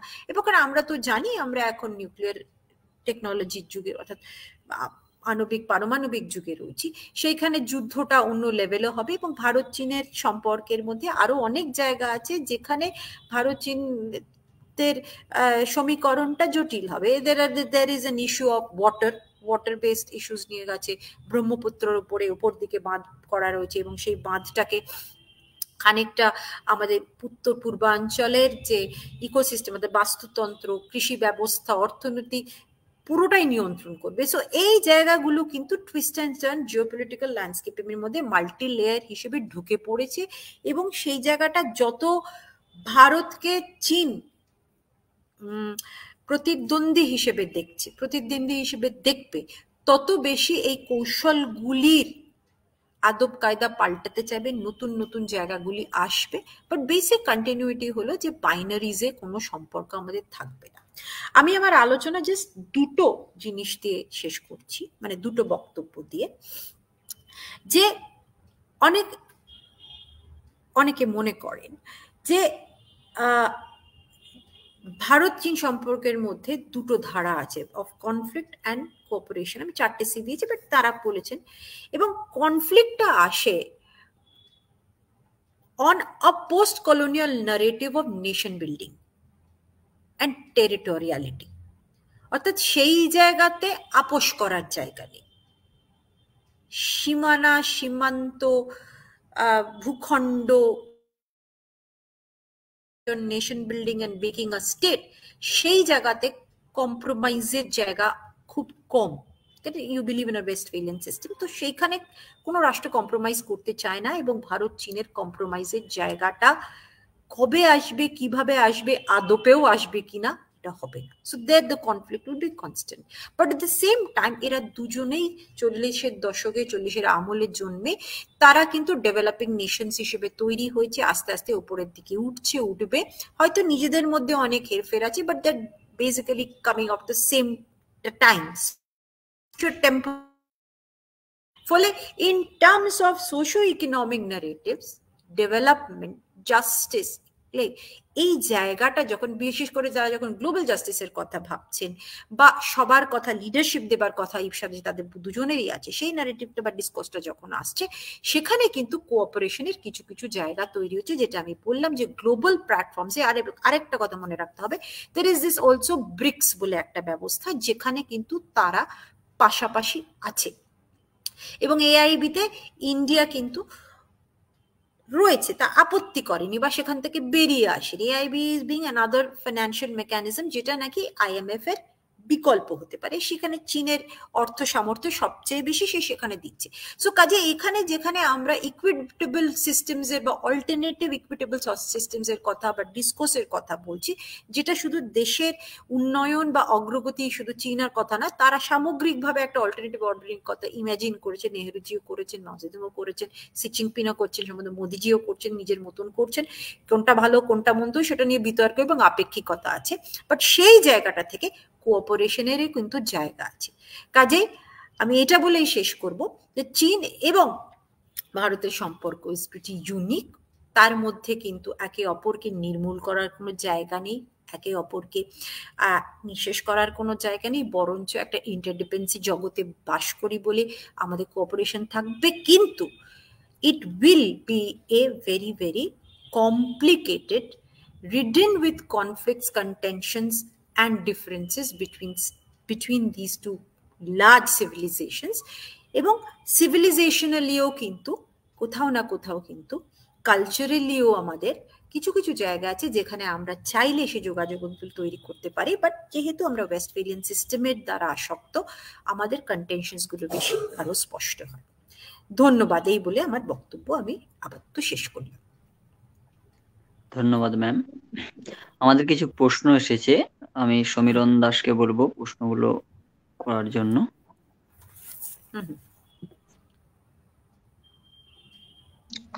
সমাজতত্ত্ব চর্চা কেন্দ্র বলছে ম্যাডাম যে what is the present relationship between India and China. এটা আমাদের আলোচনায় মানে এসেছিল। সো একদম বর্তমানে কি পরিস্থিতি, এটা আমরা এইটুকু আমি জাস্ট সংক্ষিপ্তভাবে বলছি, কারণ এটা আবার একটা জায়গা যেখানে আমাদেরকে আরো অনেক গভীরে যেতে হবে, আমার ধারণা আমার অতটা সময় বিশদে বলার সুযোগ নেই। বাট এটা বর্তমানে যেটা বোঝা যাচ্ছে যে যতটা আমরা প্রি কোভিড টাইমসে যতটা আমরা এগিয়েছিলাম, গালওয়ানের আলোচনা সংঘাতের পরে গালওয়ানের যে ঘটনা বা দুর্ঘটনা যেটাই আপনারা দেখুন, সেটার পরে কিন্তু ভারত চীনের সম্পর্কটা খানিকটা এফেক্টেড হয়েছে, অর্থাৎ নিচের দিকে পড়েছে। ইমিডিয়েটলি তো আমরা সবাই জানি সাংঘাতিক প্রতিক্রিয়া হয়েছিল নানা জায়গায়, এবং আমরা for the first time Chinese apps বন্ধ করে দিয়েছিলাম, আমরা অর্থনৈতিকভাবে একটু খানিকটা কোণঠাসা করার চেষ্টা করেছিলাম, এবং যেটা চাইনিজ চিন্তা ভাবনায় এখন একটা অভিযোগের মতোই এসছে, অনুযোগের মতোই এসছে, that the progress of India চায়নার সম্পর্ক, ইন্ডিয়া চায়নার সম্পর্কটাকে এগিয়ে নেওয়ার যে সুযোগ আছে। আমার মনে আছে ওয়াং ইউ এসছিলেন এরপরে, সেখানে যে তিনি খুব একটা বেশি সাংঘাতিকভাবে সবাইকে আবর্তন করেছেন তা নয়। হোয়াট দ্য চাইনিজ যেটা অনুযোগ বা অভিযোগ বলছে যে দ্য মোদি গভর্নমেন্ট, বর্তমান ভারত সরকার, মোদি গভর্নমেন্ট বলবে না, বর্তমান ভারত সরকার আলোচনার জায়গাটাকে conditional to the territorial issues করে ফেলেছে। অর্থাৎ যে যে জায়গায় ভারত সরকার, ভারত মনে করেছে যে চাইনিজরা ঢুকে পড়েছে, এনক্রোচ করেছে, জবরদখল করেছে, সেই জায়গাগুলির যদি সমাধান না করে, আমরা জানি রাউন্ডস অফ টক্স হচ্ছে, কিছু কিছু জায়গায় কম্প্রোমাইজ হচ্ছে, কিছু কিছু জায়গায় কম্প্রোমাইজ হয়নি। তো ভারত সরকারের কট্টর অবস্থান তারা নিয়েছে যে যতক্ষণ না এই টেরিটোরিয়াল সমস্যাগুলি, গালওয়ান উত্তর যে টেরিটোরিয়াল সংঘাত, এবং গালওয়ানের আগে দোকলাম হয়েছে আমরা শুনেছি, এই যে কন্টেনশনস গুলি যতক্ষণ না তার একটা সমাধান হচ্ছে, অন্তত তারা প্রত্যাহার করছে, বা যে জায়গাগুলোতে ভারত মনে করছে এনক্রোচ করে নিয়েছে, সেই জায়গাগুলো যতক্ষণ না করা যাচ্ছে, অ্যাড্রেস করা যাচ্ছে, ততক্ষণ ইন্ডিয়া চায়না রিলেশনসটা খুব বেশি মসৃণ হবে না, এবং আগামী ভবিষ্যতে, মানে ইমিডিয়েট ভবিষ্যতের মধ্যে খুব বড় বেশি আমরা রেখাপাত করতে পারবো না। কিন্তু এটা আবার বলি, মাথায় রাখতে হবে, তৎসত্ত্বেও ইন্ডিয়া চায়নার বাণিজ্য ব্যবসা কিন্তু আছে, থাকছে এবং চলবে। ঠিক আছে। পরের প্রশ্ন করেছেন ম্যাডাম মন্ত্রক সাহা। তিনি বলছেন যে ইন্ডিয়া বাংলাদেশ রিলেশনের মধ্যে চায়না ফ্যাক্টরকে কিভাবে দেখছেন আপনি, একটু যদি ব্যাখ্যা করেন। ওকে, ধন্যবাদ। দেখুন, আমি অ্যাকচুয়ালি বাংলাদেশ তো বিশারদ নই, যেহেতু আপনি ইন্ডিয়া চায়নার নিরিখে প্রশ্নটা করেছেন। সি, এটা বলার অপেক্ষা রাখে না। বাংলাদেশ, যদি আমি ভূকৌশলের দিক থেকেই বলি, বাংলাদেশ কিন্তু চীনের বিআরআই এর শরিক হয়েছে, ওকে, এবং অনেক ইনফ্রাস্ট্রাকচারাল প্রজেক্টের তারা সাহায্য পাচ্ছে, সমর্থন পাচ্ছে, ব্যবসা পাচ্ছে। ইনফ্যাক্ট কোভিড এর সময় is a সাইনোভ্যাক সেখানে ব্যবহৃত হয়েছিল। বাট হ্যাভিং সেড এন্ড ডান, বাংলাদেশের সঙ্গে ভারতের সম্পর্ক তো আমরা জানি কি ধরনের, সেটার মধ্যে আমি যাচ্ছি না। এবং কোভিড এর সময়ও কিন্তু ভারত অনেক বেশি সাহায্য করে। মাইন্ড ইউ, দক্ষিণ এশিয়ার মধ্যে কিন্তু বাংলাদেশের অর্থনৈতিক উন্নতি কিন্তু লক্ষণীয়, খুব অ্যাপ্রিসিয়েটেড। এবং যে সরকার এই মুহূর্তে ক্ষমতায় আছে, তার আভ্যন্তরীণ ডায়নামিক্স সে বিতর্কে আমরা যাচ্ছি না। কিন্তু ভারত বাংলাদেশের সম্পর্ক এই সরকারের দরুন কিন্তু খুব খুব পজিটিভ ভাবেই বাংলাদেশ সরকার আমাদের সঙ্গে সম্পর্ক ভালো রেখেছেন। এবং এটা বলা বাহুল্য যে বাংলাদেশ এর মতন রাষ্ট্র, যারা তিন দিক দিয়ে ভারতের দ্বারা বেশ, আবার জিওগ্রাফিকে এনে ফেলছি এর মধ্যে, তাদের ক্ষেত্রে ভারতের গুরুত্ব কিন্তু অপরিসীম। ভারত কিন্তু, you can have support from China, চায়নার কাছ থেকে আর্থিক সামর্থ্য পেতে পারো, টাকা পয়সা পেতে পারো, ইনফ্রাস্ট্রাকচারাল প্রজেক্টের সামর্থ্য পেতে পারো, কিন্তু at the end of the day ভারতকে যেমনি চীনের সীমান্তের সঙ্গে নেগোশিয়েট করতে হয়, বাংলাদেশকে কিন্তু ইন্ডিয়ার জিওগ্রাফির সঙ্গে নেগোশিয়েট করতে হবে, এটাই বাস্তব। কাজে ভারত বাংলাদেশ সম্পর্ক কিন্তু গুরুত্বপূর্ণ। Chinese presence in Bangladesh in the form of BRI investment and also in terms of strategic support and military support কিন্তু বেশ স্পষ্ট, বেশ জোরদার, লক্ষণীয়। ইনফ্যাক্ট সোনাদিয়ার পোর্টটাকে কিন্তু আমরা অপোজ করে বন্ধ করেছি, আমরা পদ্মার ব্রিজের ক্ষেত্রেও আমাদের ভূমিকা আছে। সো সেই জায়গাটা রইবে। এবং বাংলাদেশ চায়না এবং ভারত, এবং আরেকটা কথা এখানে সংযোজন করি, একদম লেটেস্ট যেহেতু আমরা কথা বলছি, যেহেতু পাকিস্তানের উদাহরণ দেখা যাচ্ছে, শ্রীলঙ্কার উদাহরণ দেখা যাচ্ছে, বাংলাদেশকেও কিন্তু যথেষ্ট সতর্ক এবং সচেতনতার সঙ্গে এই কাজগুলো করতে হবে।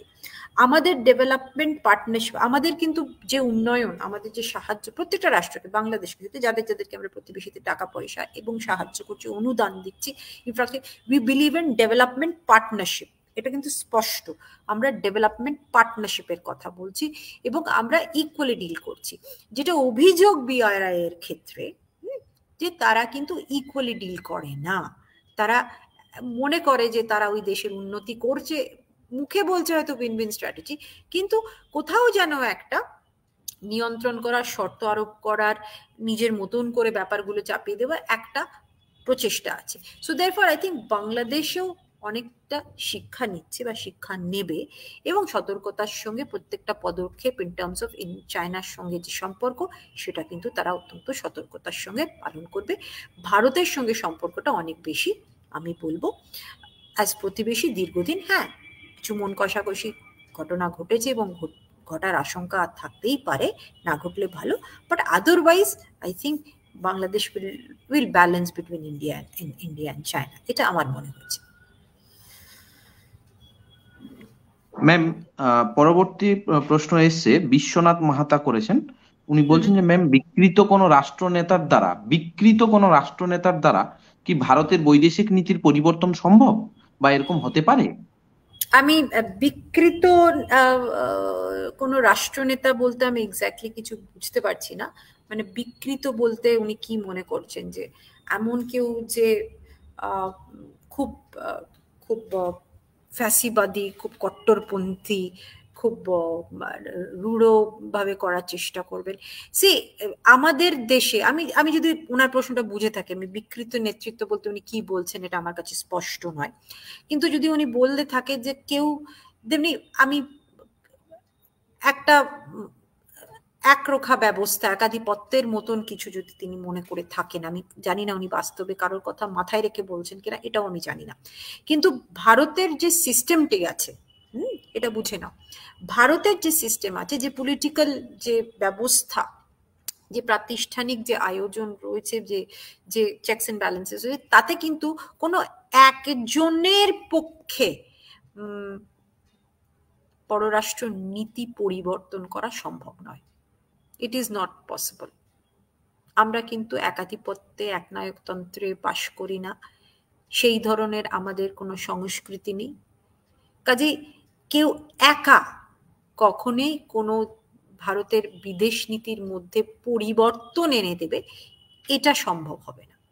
হয়তো দিক পরিবর্তন করতে পারেন, খানিকটা তার অভিমুখ খানিকটা পরিবর্তন করতে পারেন, কিন্তু পুরো নীতি পরিবর্তন করে দেবেন। আমরা নেহরুজির কথা শুনেছি, যে নীতি তৈরি করেছিলেন, বাট ওভার দ্য ইয়ার্স আমরা নেহরুজিকে রেফার করি, কিন্তু নেহরুজির পর যে ডেভেলপমেন্ট গুলো হয়েছে, সেগুলো অনেক কটা ফ্যাক্টরের দরুন হয়েছে, একা নেহরুজি কিন্তু সেটা করেন, ঠিক আছে? কাজে আমার মনে হয় না এই ধরনের কোনো আশঙ্কার জায়গা আছে। পরের প্রশ্ন শুভাশিস কর করেছেন। উনি বলছেন যে, do you think that India's policy towards CBM এবং south eastern region would combat continuous deceive nature of China against India?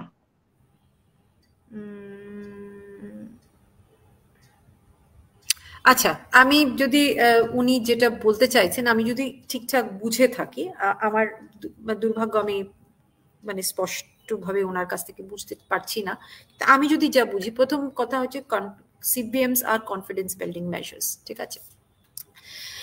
Confidence building measures are very technical measures, ঠিক আছে? বেসিক্যালি স্ট্র্যাটেজিক্স মিলিটারিতে সেগুলো ব্যবহৃত হয়। উনি সাউথ ইস্টার্ন রিজন বলতে উনি কি আসিয়ান অঞ্চল বলছেন, নাকি অন্য সাউথ ইস্টার্ন কিছু দেশের সাউথ ইস্ট, এটা আমার কাছে স্পষ্ট না, আমি ধরে নিচ্ছি উনি আসিয়ান বা দক্ষিণ পূর্ব অঞ্চল, এশিয়ার অঞ্চলকে বলছেন না। কনফিডেন্স বিল্ডিং মেজার্স তখনই প্রযোজ্য হয়, টেকনিক্যালি ব্যাপারগুলো একটু পরিষ্কার করে নিলে বলে আমার ভালো, আমি ধরে নিচ্ছি উনি কনফিডেন্স বিল্ডিং নিয়ে প্রশ্নটা করেছেন। কনফিডেন্স বিল্ডিং মেজার্স ব্যবহৃত হয়, অ্যাপ্লিকেবল হয়, যেখানে রাষ্ট্রদের মধ্যে প্রচুর ভুল বোঝাবুঝি, বহুত রেশারেশি, বহুত টক্কর সংঘাত। There are confidence building measures between India Pakistan ছিল, confidence building measures between India and China আছে হটলাইন্স এর প্রসেসে। এগুলো হচ্ছে কনফিডেন্স বিল্ডিং মেজার্স। আমি ঠিক জানি না যে সেই ধরনের রেশারেশি সংঘাত সমস্যা ভারতের এবং দক্ষিণ পূর্ব এশিয়ার সঙ্গে আছে কিনা। উনি যদি লার্জার সেন্সে confidence building in the sense আস্থা জ্ঞাপনকারী একটা ডিসকোর্সের কথা ভাবেন, লার্জার সেন্স, তাহলে ভারত যে সংযোগটা করেছে, ভারত যে সম্পর্কটা করেছে, ভারত যেভাবে দেখেছে ব্যাপারগুলোকে, সেইটা ভারত ভারতের মতন করছে। এখন চীনকে মাথায় রেখে যদি সম্পর্ক স্থাপন করে, মিত্রতা স্থাপন করার চেষ্টা করে, সেই জায়গাটা কতটা কার্যকর হবে সেটা কিন্তু আমার কাছে স্পষ্ট না। অ্যালবেট যে সম্পর্কগুলো তৈরি করেছে ভারতের সঙ্গে আসিয়ানের, যে সম্পর্ক তৈরি হচ্ছে, যে মেকানিজমস গুলো রয়েছে, ইন্ডিয়া ARF এর যে জায়গাগুলো আছে, সেই জায়গাগুলোর মধ্যে কিন্তু ভারতের সঙ্গে দক্ষিণ পূর্ব এশিয়ার সম্পর্কটা আগের থেকে অনেক বেটার হয়েছে। একসময় অনেকটা পিছিয়ে গেছিল 90-এর দশকে, অনেকটা আমরা এগিয়েছি এবং অ্যাক্টিস্টের দরুন আরো বেশি আমরা নিবিড় হতে পেরেছি, আরো বেশি স্পষ্ট হতে পেরেছি, আরো বেশি এনগেজড হতে পেরেছি। কিন্তু ওয়েদার সেটা চীনকে মোকাবিলা করতে পারবে, করবে কিনা, এই মূল্যায়ন করার জায়গাটা বোধহয় সেই ডিসকোর্সটা আমার মতে এখনো পরিপক্ক হয়নি। It will take much. মনে রাখতে হবে চীনের যে প্রভাবটা in south east Asia, specially যদি আমি মিয়ানমারের কেসটা নিই, আমি সব কটা রাষ্ট্র বিশেষ বলে তো দীর্ঘ আলোচনা হয়, যদি মিয়ানমারের নিই, মিয়ানমারে কিন্তু চীনের সম্পর্কটা ভারতের থেকে মানে অ্যারাউন্ড দ্য 90s আগের থেকে অনেক প্রকট ছিল। দে হ্যাড গন ইনসাইড এবং তারা ইনফ্রাস্ট্রাকচারালি অনেক বেশি করেছে। They have invested lot in Laos, they have invested lot in তোমার ভিয়েতনামে অনেকটা তারা ইনভেস্ট করেছে, বাট লাওসে তারা ম্যাক্সিমাম করেছে, কাম্বোডিয়াতে প্রচুর ইনভেস্ট করেছে। আমরা সেই পরিমাণ ইনভেস্ট করতে পেরেছি কিনা, আমাদের সম্ভবত সেই পরিমাণ ইনভেস্টমেন্ট এখনো ঘটেনি। কিন্তু হ্যাভিং সেড দিস, আরেকটা কথা আমি একটুখানি এখানে সংযোজন না করে পাচ্ছি না, যে if you look at how ASEAN country, দক্ষিণ পূর্ব এশিয়ার রাষ্ট্রগুলি কিভাবে রিয়াক্ট করছে টু ইন্ডিয়া অ্যান্ড টু আসিয়া। ইন্ডিয়ার ভারতের যে ট্র্যাজেক্টরিটা আছে, ভারত সম্বন্ধে যে ভাবমূর্তিটা আছে, ভারত সম্বন্ধে যে ধ্যান ধারণা আছে এবং যে পপুলার পারসেপশন আছে, সেটা হচ্ছে ভারত কিন্তু not a very aggressive country, অর্থাৎ খুব মারমুখী, খুব নিয়ন্ত্রণমুখী, খুব আরবকামী একটা রাষ্ট্র নয়। whereas the Chinese are known for their pushiness, অর্থাৎ তারা অনেক বেশি প্রয়োজনে যখন তাদের জাতীয় স্বার্থের কথা তারা মাথায় ভাবে, অনেক বেশি তারা বল প্রয়োগ করার চেষ্টা করে, অনেক বেশি মত আরোপ করার চেষ্টা করে, অনেক বেশি নিয়ন্ত্রণ করার চেষ্টা করে। তো সেদিক থেকে সম্ভবত ভারত চীনের তুলনায় ভারতের ভাবমূর্তিটা অনেকটা বেশি বেটার। কিন্তু সেটা কতটা চাইনিজদেরকে কাউন্টার করতে সাহায্য করবে, এটা আমার কাছে এখনো সেই জায়গাটা এখন আমার মতে এটা খানিকটা স্পেকুলেটিভ হয়ে যাবে। হ্যাঁ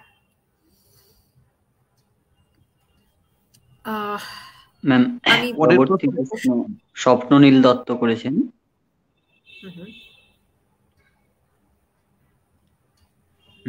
How significant do you think the appointment of Mr. Jaishankar, the longest-serving Indian ambassador to China, as the EAM will be able to tackle China diplomatically? Sorry.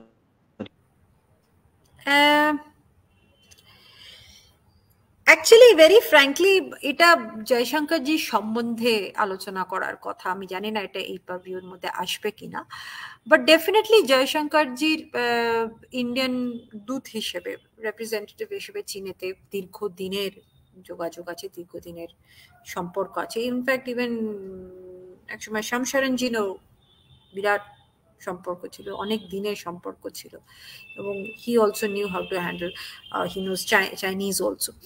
আর আমি আলাদা করে জয়শঙ্করজির কথা বলবো না, তিনি দেশকে রেপ্রেজেন্ট করছেন। হ্যাঁ, ডেফিনেটলি ওর একটা দীর্ঘ জায়গা আছে, একটা মজবুত জায়গা আছে, বাট আমার মনে হয় যে ভারত অ্যাজ আ হোল এই মুহূর্তে is in a better position to tackle China diplomatically, মানে ট্যাকেল শব্দটা ব্যবহার করবো কিনা সেটাও আমি জানি না, তাহলে ধরে নিচ্ছি যে চীন আমাদের থেকে অনেক বেশি ক্ষমতাধর রাষ্ট্র, অনেক বেশি চ্যালেঞ্জিং রাষ্ট্র, এবং তাকে কিভাবে আমরা হ্যান্ডেল করব, এই একটা ডিসকোর্স তৈরি হচ্ছে। আমার মনে হয় সেই ডিসকোর্সের বাইরে চলে আসবে, in the sense how to engage with China, চায়নার সঙ্গে কিভাবে এনগেজ করা যায়, but at the same time চায়নার যে কিছু কিছু ডিসকোর্স আছে, কিছু কিছু চিন্তা ভাবনা আছে, কিছু কিছু দাবি দেওয়া আছে, কিছু কিছু বক্তব্য আছে যেটা ভারত তার জাতীয় স্বার্থের ক্ষেত্রে গ্রহণ করতে পারবে না, যেগুলো আমরা কম্প্রোমাইজ করতে পারবো না, যেগুলো আমরা চীনকে অ্যালাউ করতে পারবো না, সেই জায়গাগুলোকে ডিল করার, এনগেজ করার জায়গাটা কিন্তু অনেকটা বেশি। যেটা আমি একটু আগে বললাম, একটা উদাহরণ, যে ভারত মনে করছে যে চীনের সঙ্গে সম্পর্কটাকে আরো মসৃণ করতে হলে, আবার ভালো করে নতুন ভাবে সাজাবার জন্য এই মুহূর্তে দি বর্ডার যেখানে যেখানে ভারত মনে করেছে এনক্রোচমেন্ট হয়েছে, তার নেগোসিয়েশনটা সাকসেসফুলি কমপ্লিট করার দরকার। এটা কিন্তু something that the Chinese R now thinking, যে এটা ভাই এটা আবার নতুন কি, ভারত এরকম একরোখা কবে থেকে হয়ে গেল। সো ইন আ ওয়ে আমার মনে হয় যে ভারতের এই মুহূর্তের positioning ভিজাভি China is far more better, in a better in the sense আর একটু মজবুত জায়গা থেকে ভারত কথা বলছে, আলোচনা করছে, চায়নাকে ডিপ্লোম্যাটিকলি নেগোশিয়েট করছে। ম্যাম, পরবর্তী প্রশ্ন অপূর্ব সেন করেছেন। How do you C US strategic support to India in balancing China in the Indo-Pacific region? আমি একটা কথা একটু বলছি, কিছু মনে করবে না যদি। অ্যাকচুয়ালি এই যে এক একটা প্রশ্ন আমার জন্য আছে, মানে ন্যায্যভাবে সেটা সবাই জানার চেষ্টা করছি, প্রত্যেকটি কিন্তু আলাদা করে আলোচনার দাবি রাখে, ফলে আমি যেগুলো বলছি খুব সংক্ষিপ্ত ভাবেই বলছি, হয়তো সব আঙ্গিকগুলো এখানে বলার আমার সুযোগ বা সময় কোনোটাই হচ্ছে না। ভারতের সঙ্গে যে মার্কিন যুক্তরাষ্ট্রের সমীকরণটা দেখা যাচ্ছে এখন অনেকটা উষ্ণ হয়েছে, অনেক ভালো হয়েছে, অনেকটা বেটার হয়েছে, তার মধ্যে স্ট্র্যাটেজিক সাপোর্ট আছে, রাইট।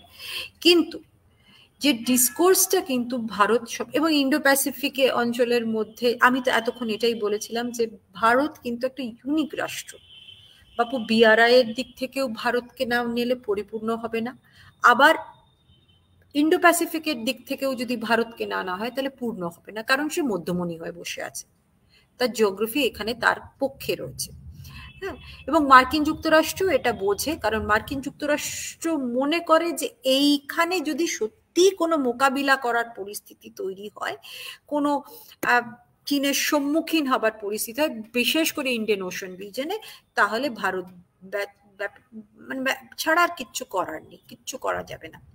প্যাসিফিক ওয়াটার্স মার্কিন যুক্তরাষ্ট্র ম্যানেজ করে নিতে পারবে, কিন্তু ইন্ডিয়ান ওশনের জায়গাটা ভারতের এলাকা। হ্যাঁ, আমরা এক সময় একটা তর্ক তৈরি হয়েছিল, চাইনিজরা বলেছিল Indian ocean is not India's ocean, এই তর্কটা তৈরি হয়েছিল এবং সেটা নিয়ে অনেক লেখালেখি মাঝে হয়েছিল। কিন্তু আমি যেটা বলার চেষ্টা করছি, ভারত কিন্তু all the time through out, ইরিসপেক্টিভ of governments, অর্থাৎ কোন কোন পক্ষের সরকার এলো, কোন আইডিওলজি মতাদর্শ বিষয়, ইরিসপেক্টিভ অফ দ্যাট, যেটা বরাবর বলে গেছে যে ভারত স্ট্র্যাটেজিক অটোনমিতে বিশ্বাস করে, অর্থাৎ স্ট্র্যাটেজিক্যালি কৌশলগত দিক থেকে ভারত কিন্তু স্বাধীন, সে তার সিদ্ধান্ত সে নিজে নেবে। মার্কিন যুক্তরাষ্ট্র মনে করতেই পারে যে সে ভারতকে অনেক সাহায্য করবে, সমর্থন দেবে, প্রয়োজনে সামরিক আয়োজনে ভরিয়ে পুড়িয়ে দেবে, কিন্তু as far as decision as to strategically alliance করবো কি করবো না, সামরিকভাবে আমরা অ্যালায়েন্সে মানে রাজি হব কিনা, এই জিনিসগুলো কিন্তু ভারতের সিদ্ধান্ত থাকবে, এবং ভারত কোনো পক্ষে কখনো ফর্মালি অ্যালায়েন্সে ঢুকবে না, এই জায়গাটা কিন্তু right from non alignment days কিন্তু ভারত এটা অক্ষুণ্ণ রেখেছে, এটা মেনে চলেছে, এবং সেই স্ট্র্যাটেজিক অটোনমি কিন্তু ভারতের আছে, থাকবে, এবং সেটাই হওয়া উচিত। কাজে মার্কিন যুক্তরাষ্ট্রের সঙ্গে সম্পর্ক তৈরি হলেও বা মার্কিন যুক্তরাষ্ট্র যদি মনে করে যে ভারতকে সে একেবারে সম্পর্কের মধ্যে জড়িয়ে বুঝিয়ে নিয়েছে এবং সেইটাকে চীনের বিরুদ্ধে প্রয়োগ করা যাবে, চীন উইল ফিল ইম্প্যাক্টেড। চীন is নোশনালি feeling impacted, but at the end of the day, যেটা আমি বারবার বলি, এখানেও সেটা বলি, যে চীনের সঙ্গে সীমান্ত এক জিওগ্রাফিক্যাল স্পেস কিন্তু ভারত শেয়ার করে, মার্কিন যুক্তরাষ্ট্র শেয়ার করে না, অস্ট্রেলিয়া শেয়ার করে না, আর কেউ শেয়ার করে না, ঠিক আছে, আর কেউ শেয়ার করছে না। সেই জায়গাটার যে যে যে অনুভূতি এবং সেই ডাইনামিক্সটা কিন্তু ভারত ছাড়া আর কেউ এটা বুঝতে পারবে না। কাজে ইন্ডো প্যাসিফিক ও ইন্ডো প্যাসিফিকের মধ্যে ভারতের অ্যাক্টিভিজম হোক, but that should not be again taken as a zero sum game. সেটা কিন্তু জিরো সাম গেম হিসেবে দেখা কথা নয়। কিন্তু যে ইমেজ তৈরি হলো, যেটা আগে আমি বললাম, সেটা হচ্ছে যে Bharat can act as a balancer, Bharat can act as a net security provider, Bharat কিন্তু এই ইন্ডো প্যাসিফিক বিআরআই এর যে রেশারেশি রয়েছে তার মাঝে একটা অত্যন্ত ক্রিটিক্যাল স্ট্র্যাটেজিক ফ্যাক্টর হয়ে দুটো, চীন এবং মার্কিন যুক্তরাষ্ট্রের মধ্যে বসে রইল। এটা কিন্তু গুরুত্বপূর্ণ হয়ে রইল এবং এইটা কিন্তু ভবিষ্যতে এই বৃহত্তর মানচিত্র, ভৌগোলিক মানচিত্রটাকে অনেকটা নির্ধারিত করবে। অসংখ্য ধন্যবাদ ম্যাডাম। সময়ের বাধ্যবাধকতার জন্য আমরা আর প্রশ্ন নিতে পারছি না, অলরেডি আমাদের অনেকটা সময় হয়ে গেছে। তো আশা করি ভবিষ্যতেও আমরা এইরকম বিষয়ে, নতুন নতুন বিষয়ে আমরা আরো আলোচনা করব, ম্যাডামকে পাবো আমাদের পাশে নতুন নতুন বিষয়ে। তো আজকে আমাদের সঙ্গে যে সমস্ত অধ্যাপক অধ্যাপিকা এবং যে সমস্ত গবেষক বন্ধুরা এবং যে সমস্ত ছাত্রছাত্রীরা ছিলেন এতক্ষণ পর্যন্ত, সবাইকে রাষ্ট্রবিজ্ঞান চর্চা কেন্দ্রের পক্ষ থেকে আমরা ধন্যবাদ জানাচ্ছি। ম্যাডামকে আরো একবার ধন্যবাদ জানিয়ে আজকে এই আলোচনায় ভালো লাগলো। এবং আমার জানা ছিল না যে আমার কেউ সহকর্মীরা বলেন যারা শিক্ষক শিক্ষা রয়েছে তাদেরকে নমস্কার, এবং সবাইকে আমার আলোচনা শোনার জন্য আমি ধন্যবাদ জানাচ্ছি। আরেকবার অভিনন্দন জানালাম রাষ্ট্রচর্চা কেন্দ্রকে এই ধরনের একটা আলোচনা করার জন্য এবং আমাকে সুযোগ দেওয়ার জন্য। Thank you. Good night ma'am. Good night, ভালো থাকবেন সবাই।